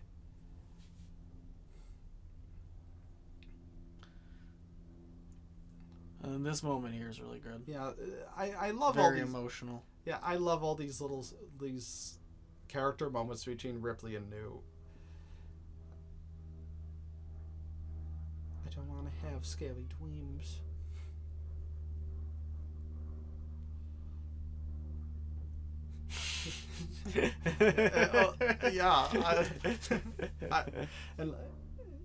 And she has this line here. Ripley, she doesn't have bad dreams because she's just a piece of plastic, you dumb bitch. And I love that because it's Ripley trying to kind of remember what it's like to be a mother, and kind of coming to terms with the fact that this kid has seen some shit. So it's, again, them trying to kind of find some grounding in each other. And I love that the way this develops. That's a good line there. Yeah. Or that whole little conversation about the monsters. Yeah, why do they tell little kids monsters aren't real? Because most of the time it is true. Yeah. But yeah.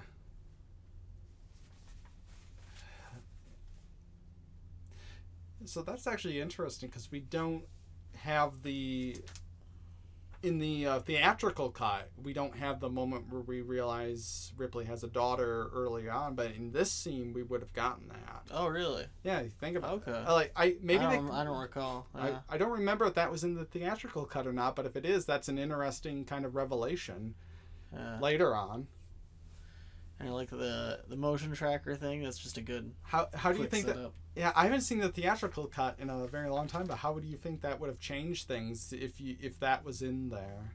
What, the beginning or? All right. Well, I mean, like learning right then and there that she did have a little girl. That'd be. Yeah, I think it'd be a fine moment without the beginning. Without knowing that in the beginning, I think it would have been a fine moment to just have that little piece of dialogue. Because really, we barely know anything about Ripley. Even by the end of this movie, we really have just seen her in two incredibly stressful situations, and a handful of scenes outside of that. but we don't know. Well, I think this movie really... You know, if she was educated. We don't know if she... You know, there's a lot... Right. That... Well, I think this movie tells us a lot about her, like, that we didn't know from the first movie.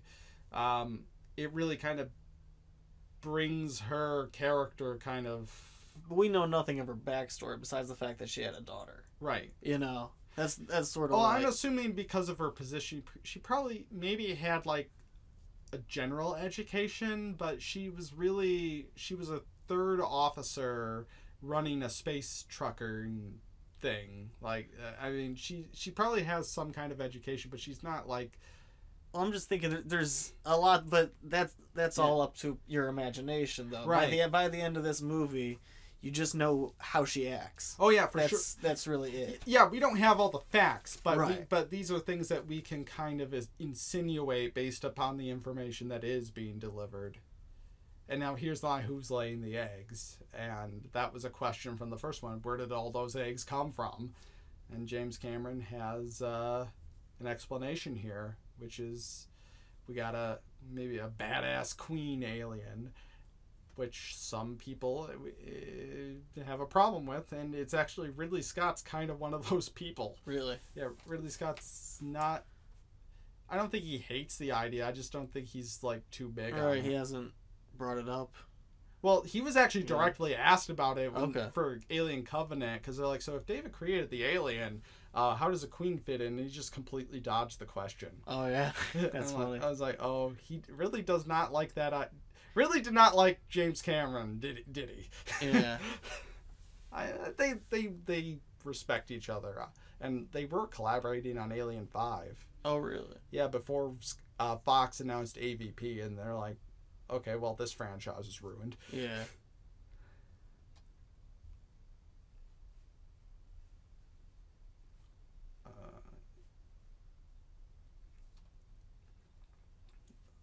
Here we go. 79. So that line right there is how we know the dates of almost every other movie in the Alien universe. Really? Yeah, it's because they don't say what year Alien takes place in, but so you subtract 57 years and you got it. Yeah.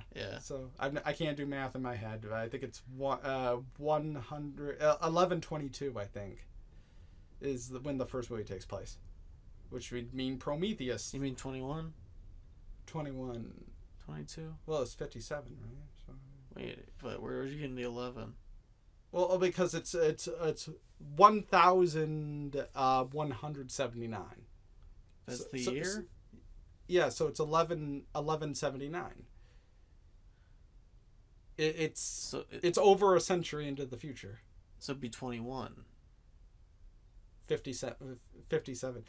We got people that are listening to this commentary that are already have their calculators 11 out. already happened 1,000 years ago.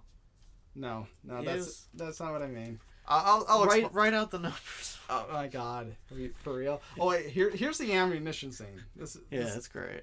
Yeah, I love this because again, you're not seeing anything other than those numbers going down.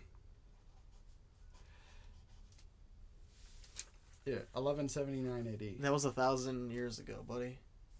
It was 900 something years ago. Oh, it is 2179. No, you're 100% right. I'm a dumbass. Okay, I was really confused. That's all. No, I was watching a movie and trying to do math at the same time. No, it's all good. It's kind of like you're talking about an elephant and you're really mean. Oh no, I meant a hippo. Right. It's all good. Those things are not related. We might have missed it, but remember that stock shot I was telling you? Oh yeah. That's in this scene. I didn't see it. Yeah.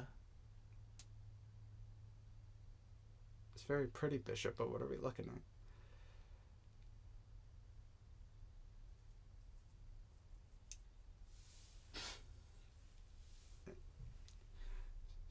So now we're putting a timer on things. Yeah. This whole facility is going same thing. Yeah. It's the same thing from the first movie. It kind of is, except it's not being automatically triggered. Yeah. Or is it? Did they trigger it, or is it just something that's going to happen now? Because they were shooting in the processor when they weren't supposed to. Right. I don't remember. I was kind of too busy talking about the movies to pay attention. So,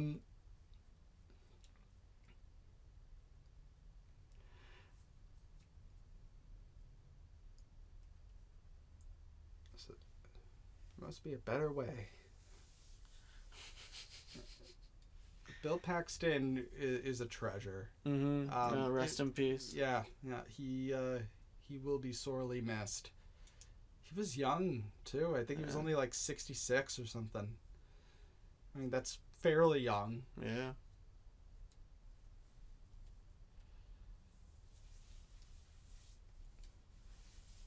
And we got Bishop kind of offering himself up, and you could interpret this a different way, multiple different ways. You could be looking at it like he's got some other kind of motive, or he's actually genuinely like, because hey, I'm not human, so if I get lost, then it's not the end of the world. Right. So, you got Ripley kind of there wondering what's he up to, what's really going on. Yeah.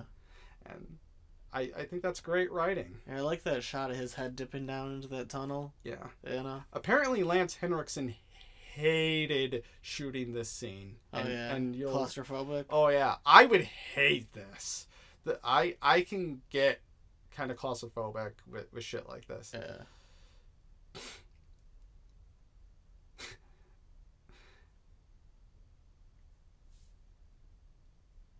It's interesting he's bringing a gun with him, because we kind of learn in later entries in the series the aliens don't really feel anything towards androids. Yeah. Like in Alien Isolation, one of the most interesting things is there's a bunch of androids running around, and the alien just kind of regards them curiously, but it doesn't really respond to them. And I thought that was always interesting to me.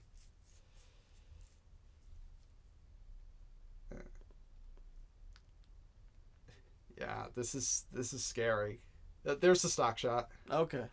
But yeah, it's like you don't really see them except for that one shot. Yeah. You really don't. It's like all you know is there must be a ton of them, because look at the rounds going down. Yeah. It's a great sequence, and that cheap video again. Yeah. No, that helps so much. They used that shot like 4 times now. Yeah. But whatever. Right, they might crop it a little differently each time. Yeah. It doesn't matter. I mean, It's just like, whatever, who cares? You can get away with so much as an editor. It's crazy. It all comes down to the story, you know? Mm-hmm. If you're telling a good story, you can get away with so much shit. And the emotion of the moment. Yeah. It's kind of like at the end of the first... If you're caught up in something, you won't notice. Well, it's kind of like the end of the first Alien. We were talking about that ending special effects scene looks like shit, but at that point, you don't care because you're so invested emotionally. And it's a short shot too. It's just like if you cut shots down to 1 or 2 seconds, then and any problem can be excused pretty easily. And it's literally the last minute of the movie, so mm-hmm. You're like, whatever. Stay frosty. Yeah, that's a famous one. I think almost every video game that's inspired by aliens that's come after this, the main character, the player character, is called Frosty. Stay frosty, my friends. I don't always watch aliens. I don't always shoot aliens, but when I do, I stay frosty. I stay frosty. Hicks, I'm not going to end up like those others. I like Hicks as a character because you can tell he's kind of just a military grunt, but he has a little bit more of a heart in ways, and it's like one of these things where you can see his... And then this here scene right out of Red River, except it's heterosexual this time.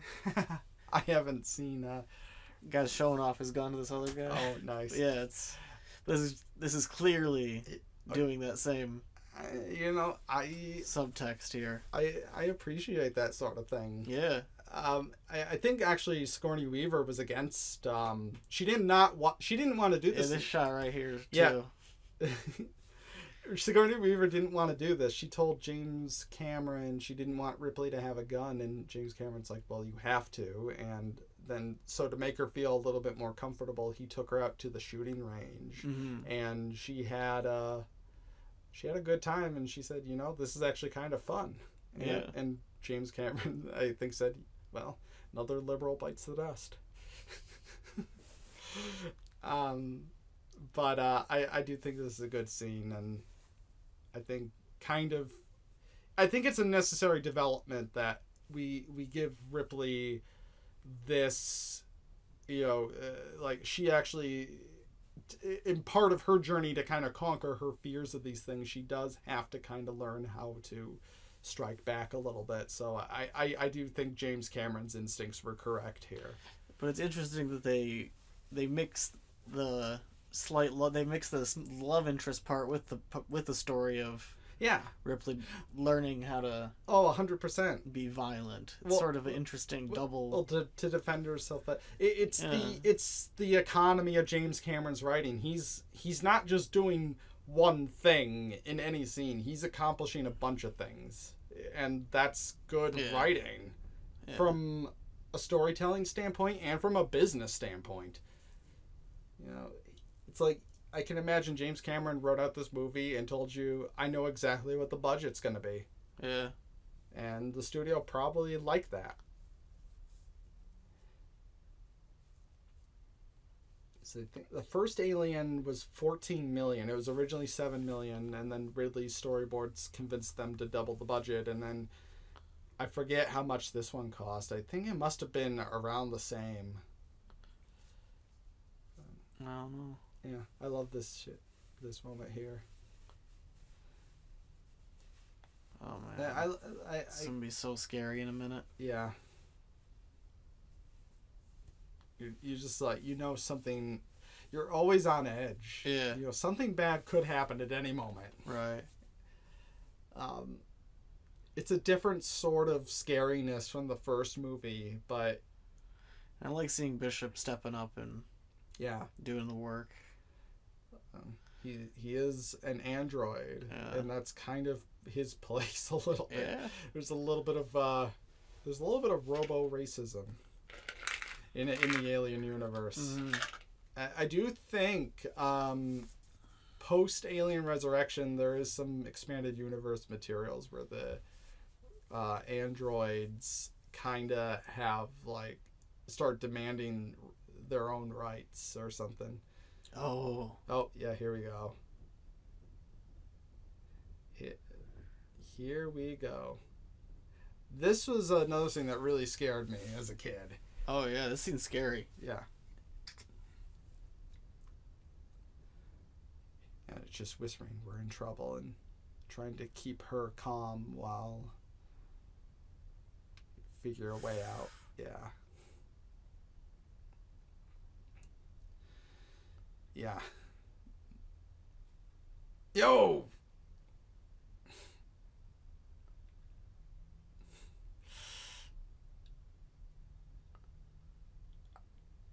So apparently the I remember something like the special effects team was having a difficult time trying to figure out how to make the face hugger crawl around. Oh yeah. Because if you think about it, that never happens in the first movie. Right. And they were try to make it work, and I remember they were just having all sorts of problems with it.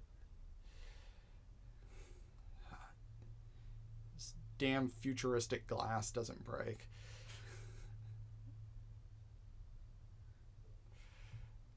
I figured it was plastic. It looks like... Oh, Burke, you son of a bitch. Yeah, man. Yeah, this is so... Look at that look on his face. He's so good. Well, he's so scummy because he's such a weenie. And it's like, that's... You're just like, no, he really is. But he's a great villain because he's just like, he doesn't do anything except all right, I'm just gonna drop this jar in here, and then I'm gonna turn off the security camera, and yeah, whatever, it'll take care of itself. Or he's not a strong villain. Yeah, but that's also what makes him kind of a good character. Yeah, because that there's something kind of really human about that. Yeah, I spoke a little bit earlier about that glass, but it's like, yeah, it's like damn future glass. I do forget how they made this facehugger. They made some kind of cheap mechanism to make the legs kind of wiggle, and then they just like pulled it on a string or something. Okay. They did. I forget exactly what they did, but it was like one of those things where they. That's clever. Good job.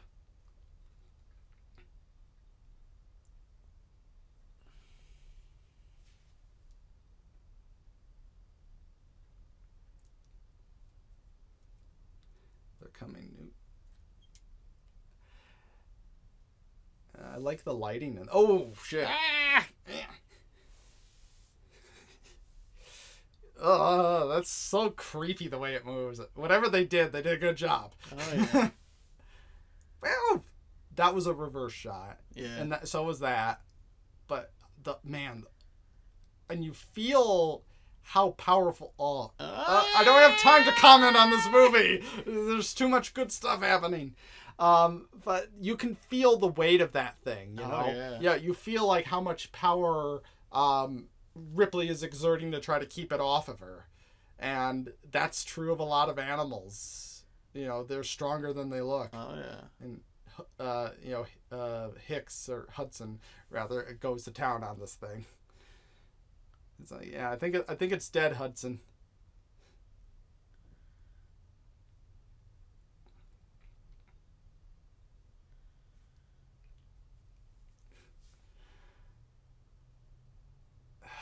That's so good. It's so scary, the way it moves and everything.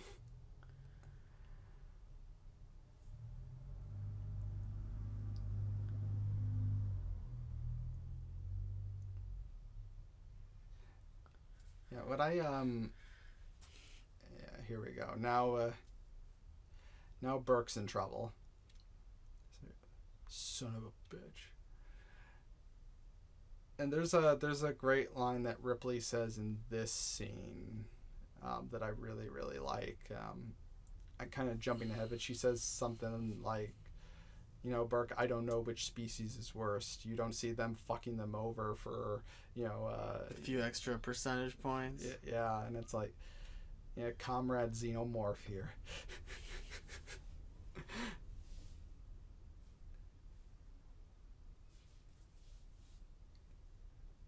Yeah, Burke is obviously a corporate stooge,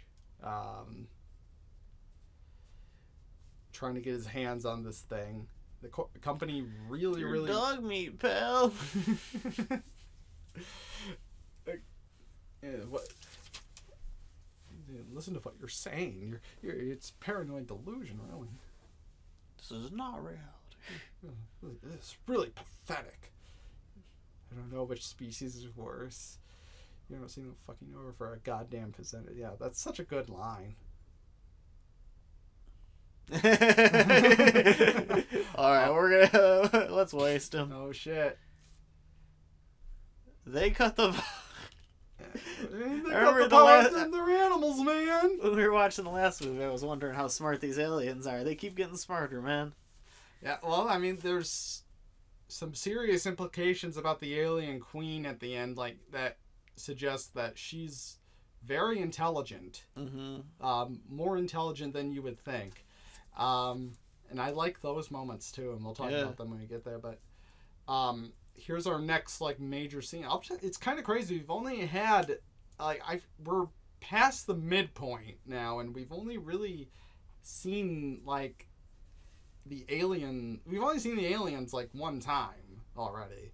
It's like you don't need it. You know, it's like the movie knows when we need to bring them out, and this is another scary moment too. It's like playing with this motion tracker, like, oh shit, they're getting closer, but where are they?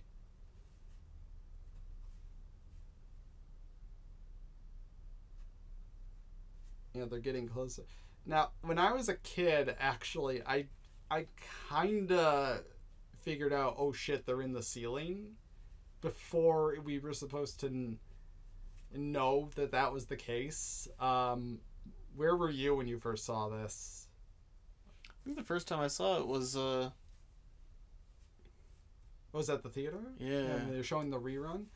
I mean, I guess what I'm asking is like what I'm saying is like I kind of figured out a little bit. I don't remember. Okay. That if I knew they were in the ceiling, I knew.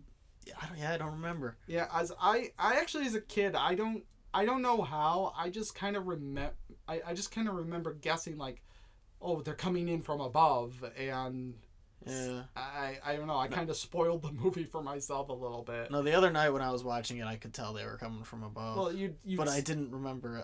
I don't remember a little. I'm talking about the very first time I watched it. Yeah. I don't know. I was just curious to see if nothing in this movie's too like it's not stuff you can't figure out if you really think about it, Right. Well, that's not a bad thing. No, and it's not bad at all. That was more of a personal question for me. But I mean, you do kind of know that Burke is a son of a bitch. Oh yeah. I mean, that's not hard to figure out. Yeah. But the extent of it is what's shocking. Yeah. But but now Ripley's starting to figure it out here. Like, oh shit, they're inside the goddamn room. And there's like, maybe they don't show up on infrared at all. Here's a great shot coming up.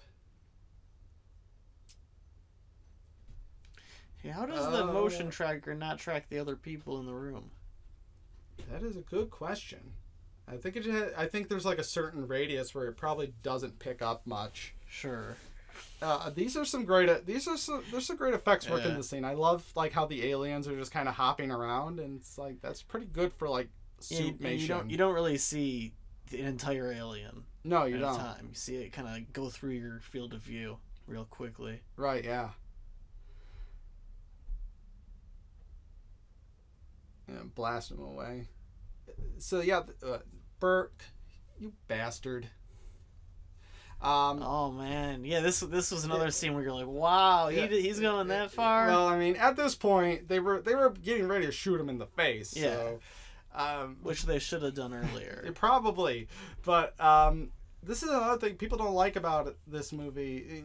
People that are kind of on the pro Ridley side are like, I don't like that you can just shoot the alien and kill it because it's like that. It's supposed to be an unstoppable. Yeah, and I'm like, I mean, at the end of the day, I mean, there is a vulnerability to it, right? Because the whole reason they couldn't really kill it in the first one, barring the fact they didn't have any weapons, is if they did, there's a potential it's going to bleed through the spaceship, and that's going to kill everybody. But there's something. I mean, it's not like you can't imagine it's just completely unstoppable. Right. Like, well, she does get rid of it at the end. Yeah, I mean, yeah, exactly.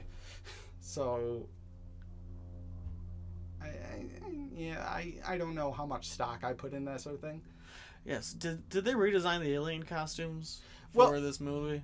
The big thing, like I said earlier, is they changed the head.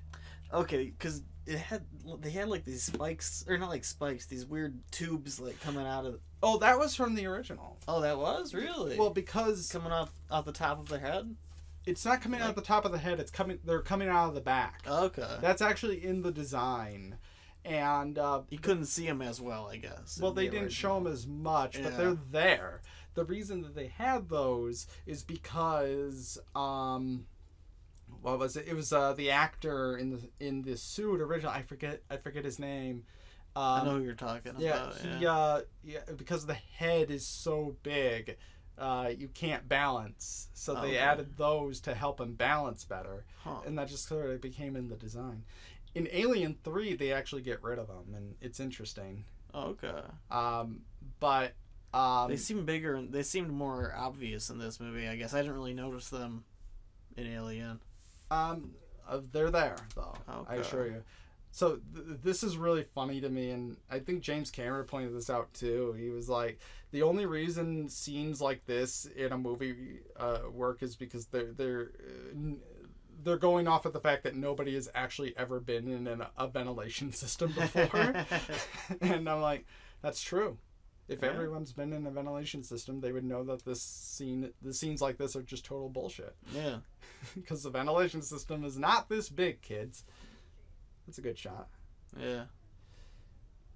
I like how you can tell a little bit, but I like they're using the momentum of these things. Like, clearly the alien is like, that's a shot looking down and through a ventilation shaft, and they're pulling the actor up through it, and they're kind of using that to create an interesting movement with the creatures, as if it was just kind of crawling horizontally. I like shit like that. Perspective. Mm-hmm. Like that right there. Yeah, that's good.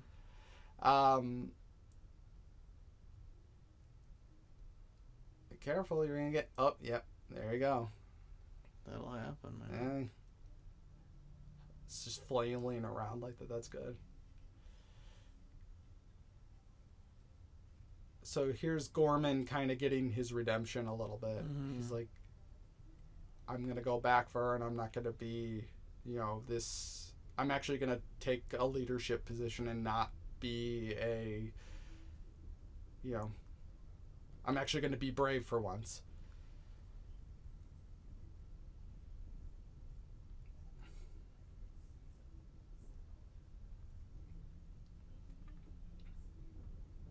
Uh-oh. Uh-oh. This is good. Yeah, I like this part. You always were an asshole, Gorman, but yeah, I like this moment. Boom. Ooh. And yeah. That part's scary. Yeah. Oh no. Oh no. Oh no, Newt. Uh-oh. It's like a dark version of that Charlie Chaplin scene. Which one was that? Modern Times, the gear. Oh yeah. Oh no. It kind of is. Yeah, I mean, it's.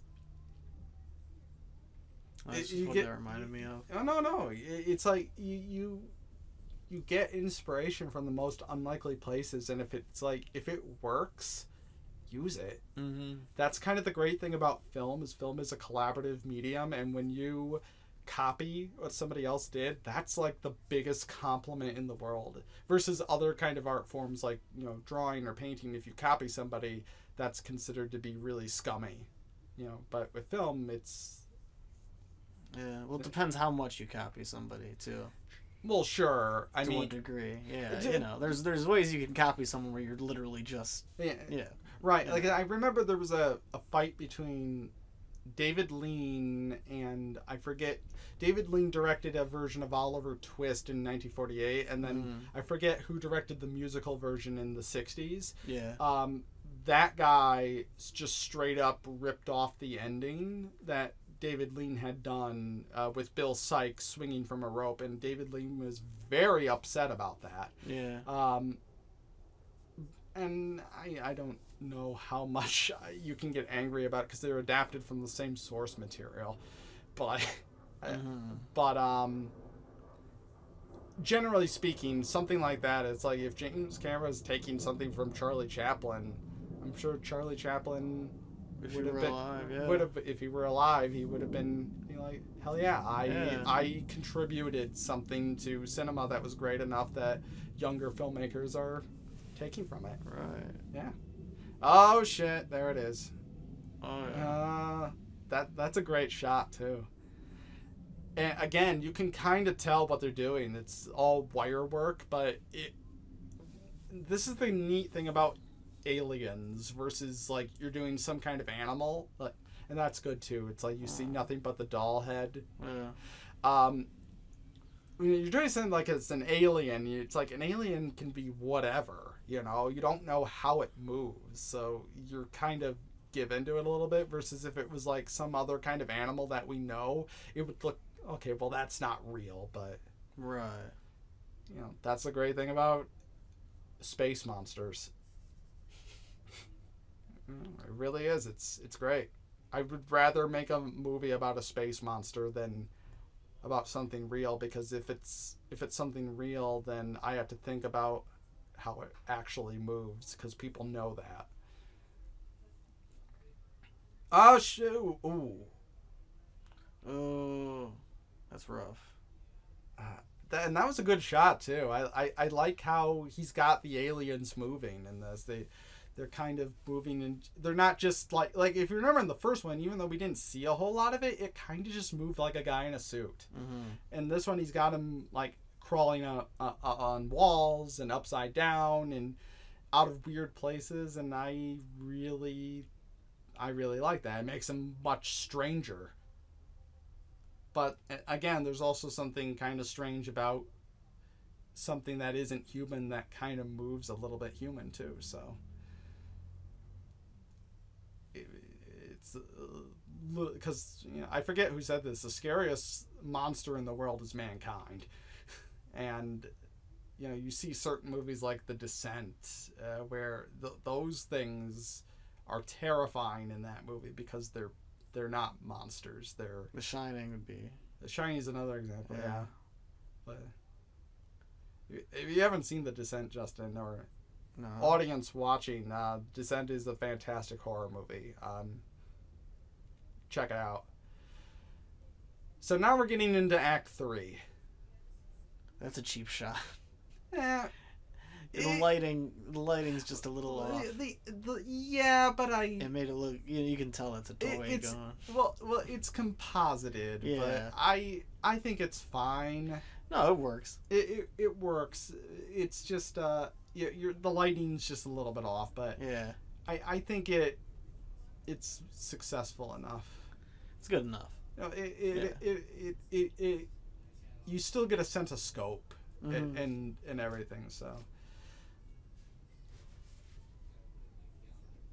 it's kind of crazy to think it's like I can create these lightning effects like with the snap of my fingers, but they actually had to like animate all this shit back in the day, like by hand. Right. I should have told. I told my mom that I was recording today, but I need to remind her. Yeah. Alright, so now we get Ripley kind of gearing up here for gearing up to go and rescue Newt and taking on kind of the action movie hero part. Now this is a moment that was for the special edition. They reveal their names. Yeah. It's Dwayne, Ellen. And I don't remember if this was in the, they reveal her name in the theatrical cut, right? That wasn't just. I don't remember. Yeah, I don't remember either. If that's like the first time that we hear Ellen is her name, that's pretty awesome. But yeah. I don't think that's the case. But and in any way, it's a nice little moment where they kind of reveal their names to each other. So here's an interesting thing. There is a deleted scene in this when she's going down into the hive. She actually runs into Burke, cocooned to the wall, and he's been face hugged, and she gives him a grenade. And it's like kill yourself. Yeah. It's the best thing that I can offer you. It's simultaneously a mercy and a fuck you. Screw off, yeah. Yeah. Fuck off and die already. Yeah. Yeah. Not included in any version of the film, probably for pacing reasons, but it is kind of a cool scene on its own. Yeah, this whole elevator going down scene is cool. Yeah. Well, it's setting the stage for the big moment. Yeah. And we've only had one hint that of the alien queen up to this point. So you kind of almost forget about it a little bit. Yeah. Because now the focus is on let's get Newt.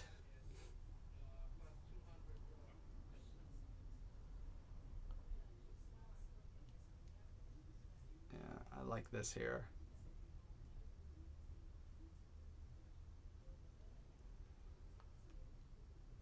So I forget how much time is left. I think that the computer said like 17 minutes or whatever.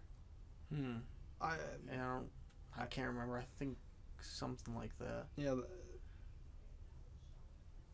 But there's not a lot of time left. This thing's going down. Yeah.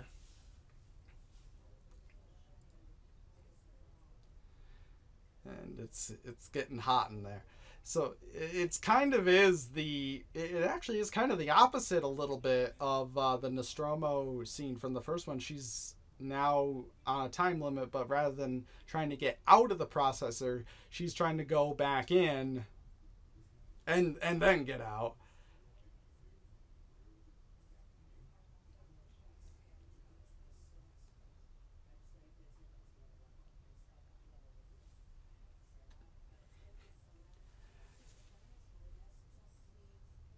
And I like that too, just like leaving a trail.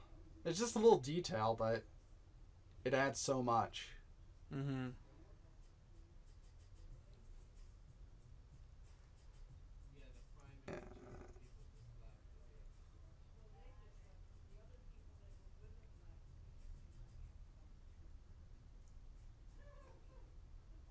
Oh yeah, that's actually something I forgot, is that Newt has the little watch thing. Yeah. So that's how she's able to oh yeah.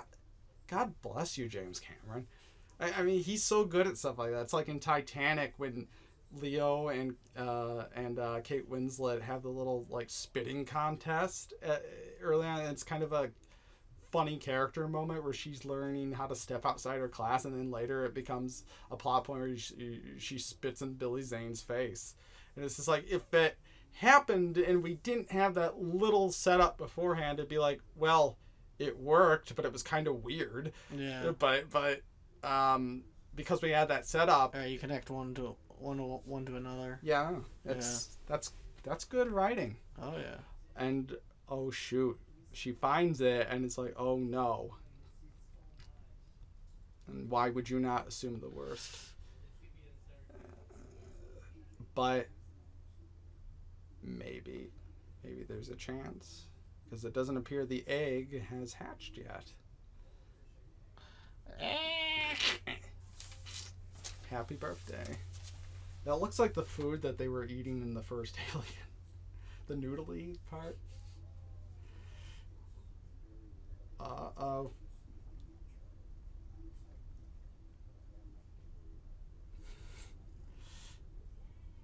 Hired Ridley Scott to come back and play the facehugger puppet. Is this what I've been reduced to?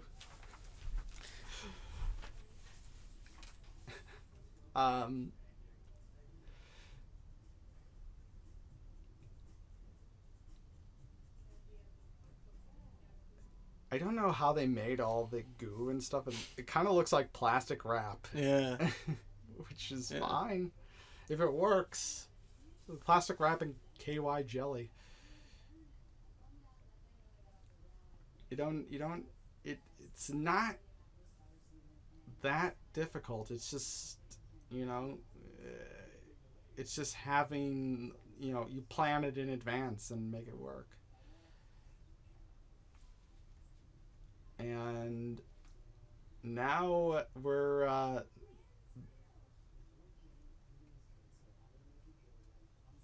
in the thick of it.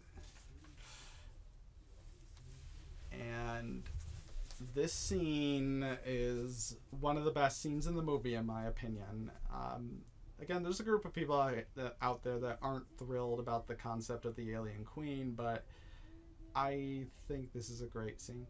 That's also just somebody in there just pushing the egg out, by the way. There's nothing complicated about that. There's just someone inside the sack, just physically pushing it out. Stan Winston designed the Alien Queen, the great Stan Winston, and it's a mechanical animatronic puppet that, you know, kind of is the basis of the dinosaurs in Jurassic Park a little bit. Damn. Yeah, it's like, oh wow. That thing's big. Yeah. She is beautiful. Got a little mouth. Yeah. All hail the queen.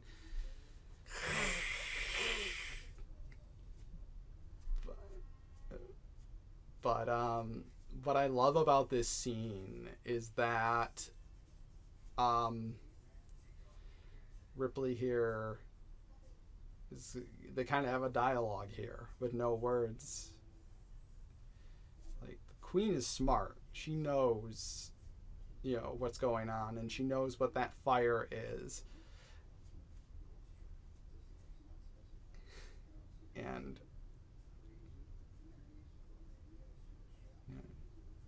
so she's saying, okay, do we have a deal? And she's like, okay, yeah, deal. And that's spooky. But what's also interesting, she's smart enough to know that Ripley has the potential to destroy her nest, but she's not smart enough to know that the nest itself is about to blow up in 10 minutes. So there's something that's kind of realistic about that too. She is, at the end of the day, as smart as an animal as she is, she's still an animal. But then it's, of course, like torch the place. Yeah, so this is the other bit of stock writing that I was kind of talking about. Like, even Cameron, like, acknowledged this. Like there is something, like, psychological about, like, you know what? I actually need to, like, torch this whole place, because if I don't, I'm not going to be able to move past anything. But it's also a little kind of goofy that she would actually take this moment to just destroy everything. But also, at the same time, emotionally, it's really satisfying. Like, fuck you. And, yeah, fuck you too.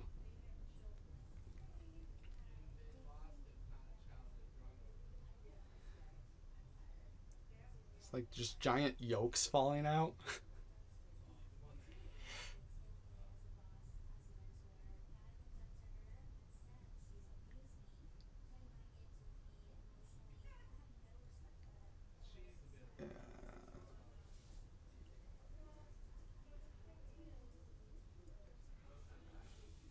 But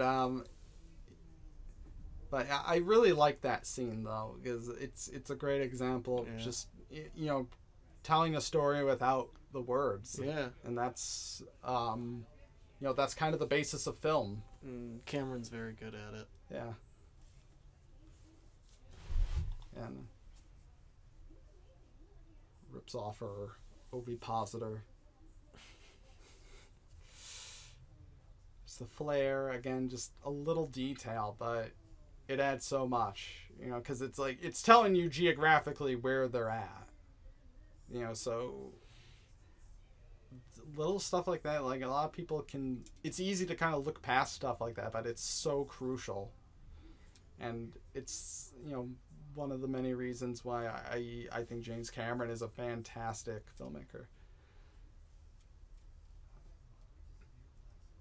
4 minutes to reach minimum safe distance.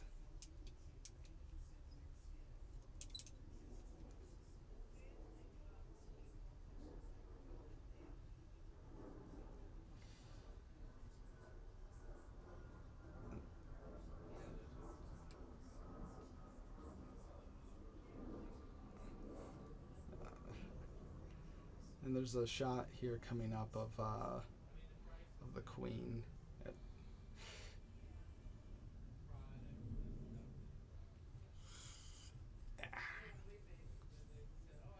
And she's not happy.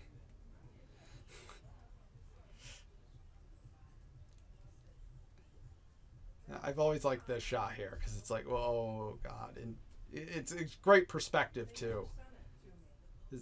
She looks gigantic.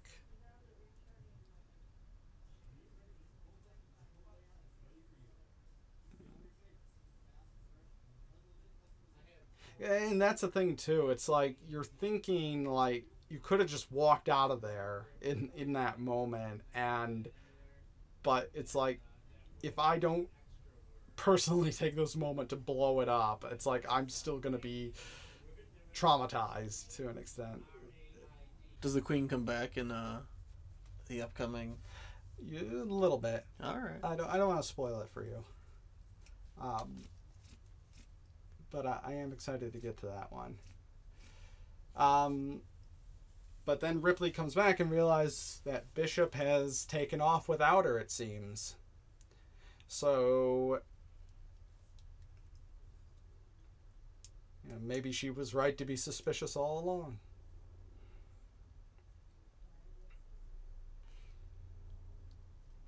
But then, the Queen's coming up now because she figured out how to work an elevator?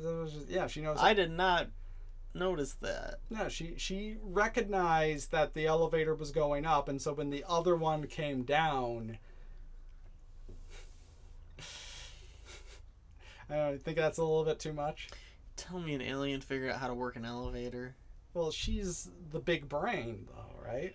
Right, but an elevator? I can see, but you think a monkey could figure out an elevator? Maybe. I mean, we established that she's pretty smart. Right, but that's complicated. I mean, an octopus could probably figure that out. It might not be able to physically do it, but maybe it could figure out there was a connection. I don't know.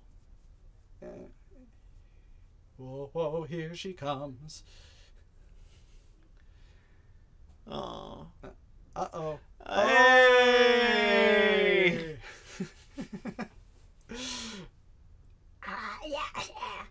Yeah, Bishop coming in. Yeah. Saving the day. Hell yeah. Love Bishop. So good. Leave that bitch behind.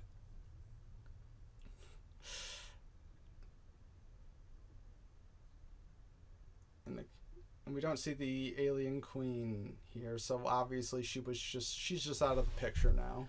Yeah.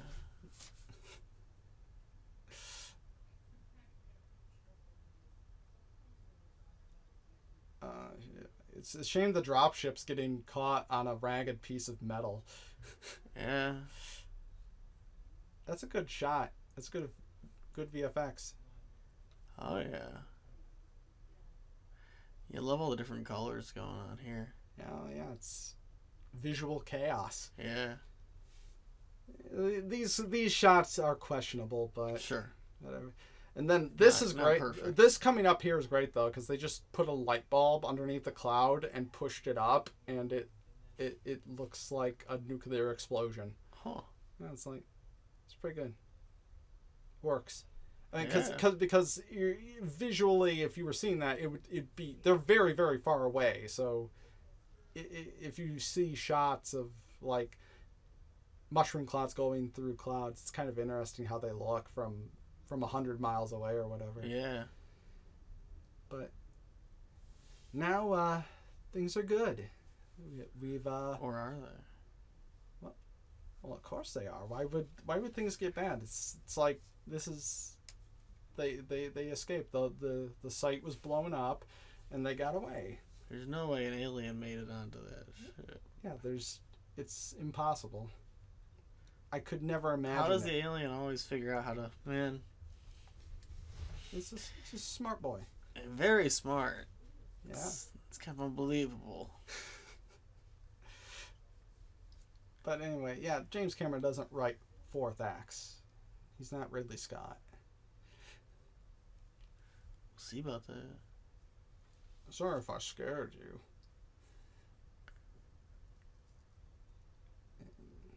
Yeah, racism is over now. Just like when Obama got elected. Cut that. We need to have a robot president. Oh shit! oh, this freaked me out as a kid too. Yeah. I was like, Yeah, there she is.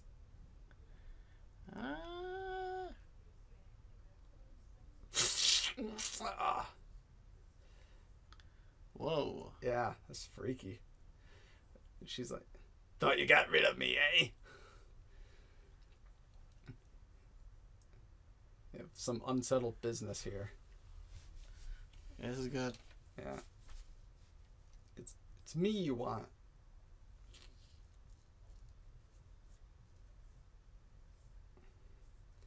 It's like a mother to mother, kind of, in a way.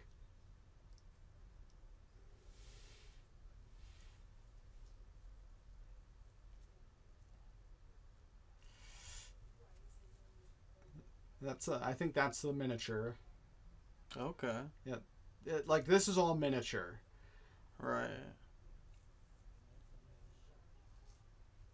I believe. I'm actually not entirely sure which ones were the animatronic and which ones were the... Now, was this done the same way as the head on the table? It must have been. It looks like it. I can't imagine how else they would have done that, because they didn't have digital technology that would be sufficient enough to pull that off. So, yeah, they must have... Yeah. Looks good. Yeah, no, it looks great. You don't think about it. No. This is spooky. Reaching in after. Yeah. And then here's more of that James Cameron setting up stuff from earlier. Yep. Yep. Set up, payoff. And say the line. Say it. Get away from her, you bitch! There's no score in this scene, and it doesn't need it. It's sufficiently intense and badass.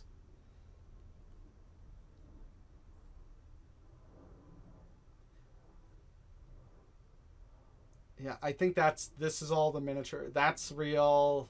That's... I don't... Honestly, I lost track of what's what. It doesn't really matter. But that's how good this is. Good at, like, matching up everything so that it... Yeah.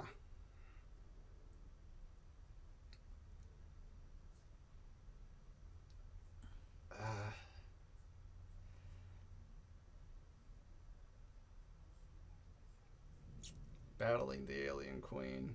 And it's kind of a step up from the first one because, you know, it was really like there was a lot more vulnerability to Ripley in the original ending, and in this one she's taking on the creature head on.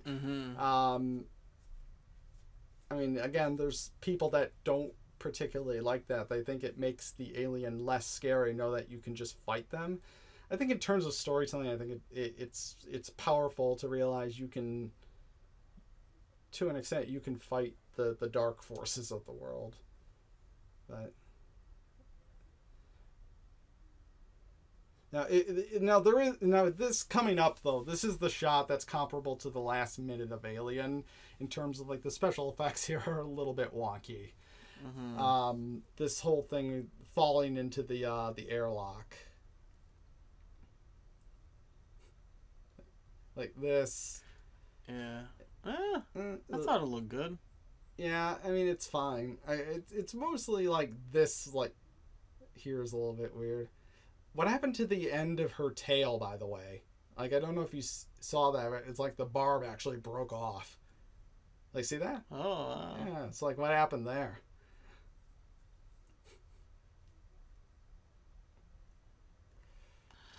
Oh, shit.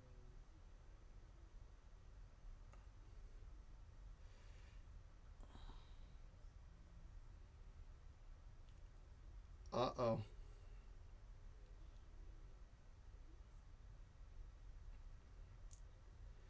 Same ending as the first one. You gotta blow it out of the goddamn airlock. Yeah. It's like the end of every Alien movie. Blow it out of the goddamn airlock. How else are you gonna get rid of it? Yeah. Exactly. That looks like it's gotta hurt. Oh yeah, I don't actually buy that she's holding on, to be honest. Right. But yeah. I had an idea. I like that shot there when he's spinning around. No, I like that too. I actually had an idea that the queen actually survived that and actually ends up on some other like moon or whatever. It starts a new hive. Oh. And I also had an idea similarly, like the alien that gets blown out of the airlock in the first one somehow survives, and I don't know where that would go or if that matters. I just thought that that'd be interesting. Mm-hmm. This part stresses me out. Like, oh shit, get your leg out of there. I don't know why. That always just like, no, just pull your leg out.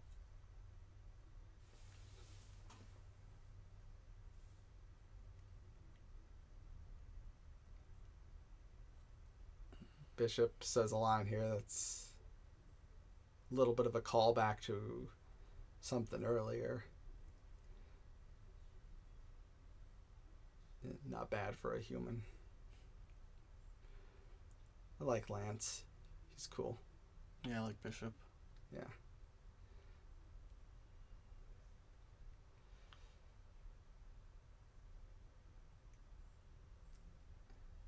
And now we're at our true ending. Hicks going into hypersleep.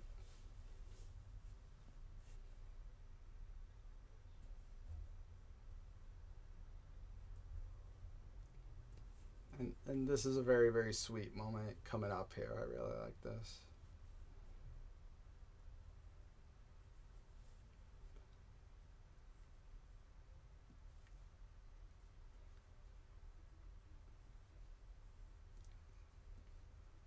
Can I dream?